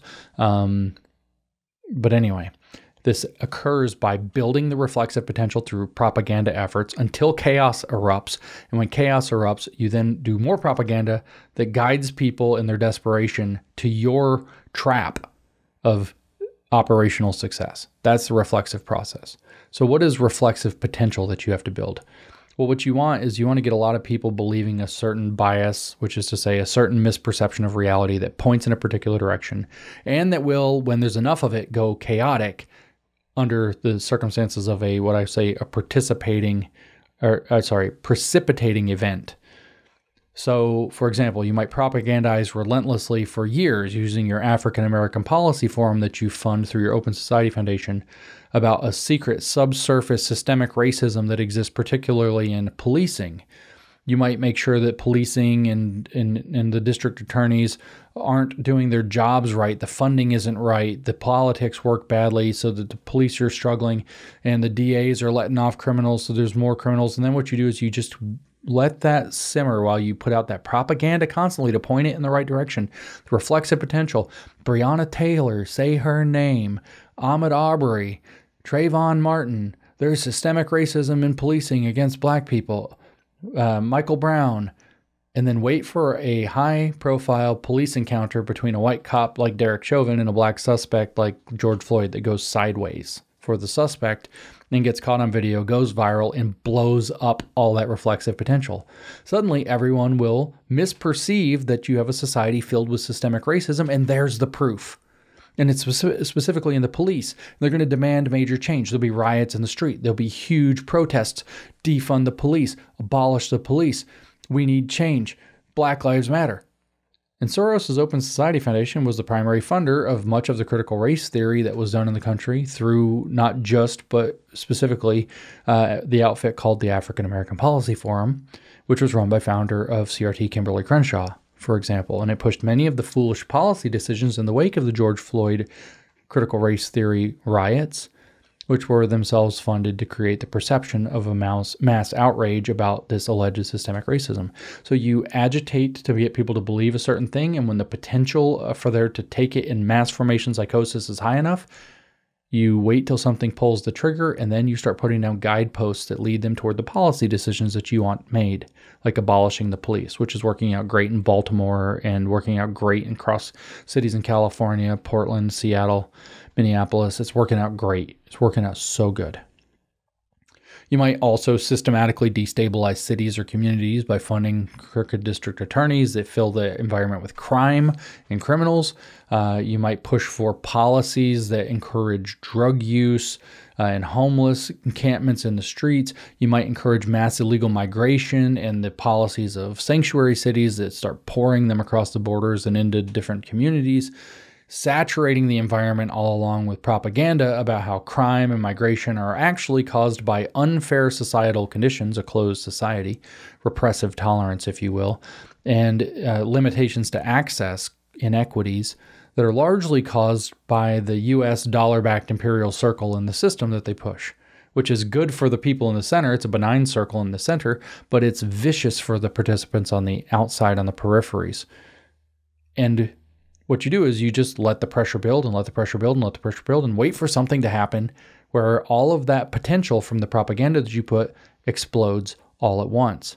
So Soros' theory of change is pretty simple. If you want to make historical change, you run campaigns, whether they're physical, political, social, propaganda, whatever, to build reflexive potential, which is the ability to trigger a mass formation psychosis. The best way to think about that is that you're going to increase unrest and plant strategic misperceptions of what's actually happening. You're going to put the wrong analysis out there, specifically systemic analysis out there, so that when the right moment arises, all that misperception will suddenly become true for many people all at once, who will then go act to demand change. Problem, reaction, solution. You put out the problem, you wait till the reaction arises, and then you give your predetermined policy solutions. In other words, as they go to act on their misperception, generate more chaos, throw the system fully out of stability, ideally it's all been set up so that it points in a certain direction because it was the operational preparation of the environment pointed it in through certain guideposts, so to speak, to move in certain directions that you've anticipated and structured accordingly. And when all that arrives into those unstable, chaotic circumstances, you inject more campaigns as deliberate guideposts to lead people in the directions you desire to obtain what they call operational success. So in a short summary, the Soros method is destabilize circumstances strategically to generate chaos, then plant information into the chaos that moves the society in the direction of the things you want to have happen. That's Soros' theory of change. Provoke chaos and then propagandize people to go where you want them to go while they're grasping for truth. That's satanic. That's what he believes. That's what he practices. That's what he throws billions of dollars at. That's what his son Alex is even more sophisticated and vicious and radical about. Now, as for America, we can speculate beyond the empirical circle stuff as to why he's attacking America, but the West more broadly, so specifically. The reason, the target he's always shooting at is that open society, like I was saying, which should ideally be a global open society with a single international currency and bank that's organized in such a way that the largest number of global citizens of this international global order have an organic say in how their society is structured, at least allegedly or in theory. So strong nations with national sovereignty like the United States, Canada, Australia, New Zealand, the United Kingdom, the countries of Western Europe, can oppose this international order that he believes is necessary to increase global participation in the open society and stabilize world markets through a world bank to avoid a boom-bust cycle. To change the United States and the other Western nations, he needs them thrust into chaotic reflexive conditions in such a way that they're completely unstable. And when they go into that instability, he can then direct people living in them toward his aspects of desired change toward the open society ends.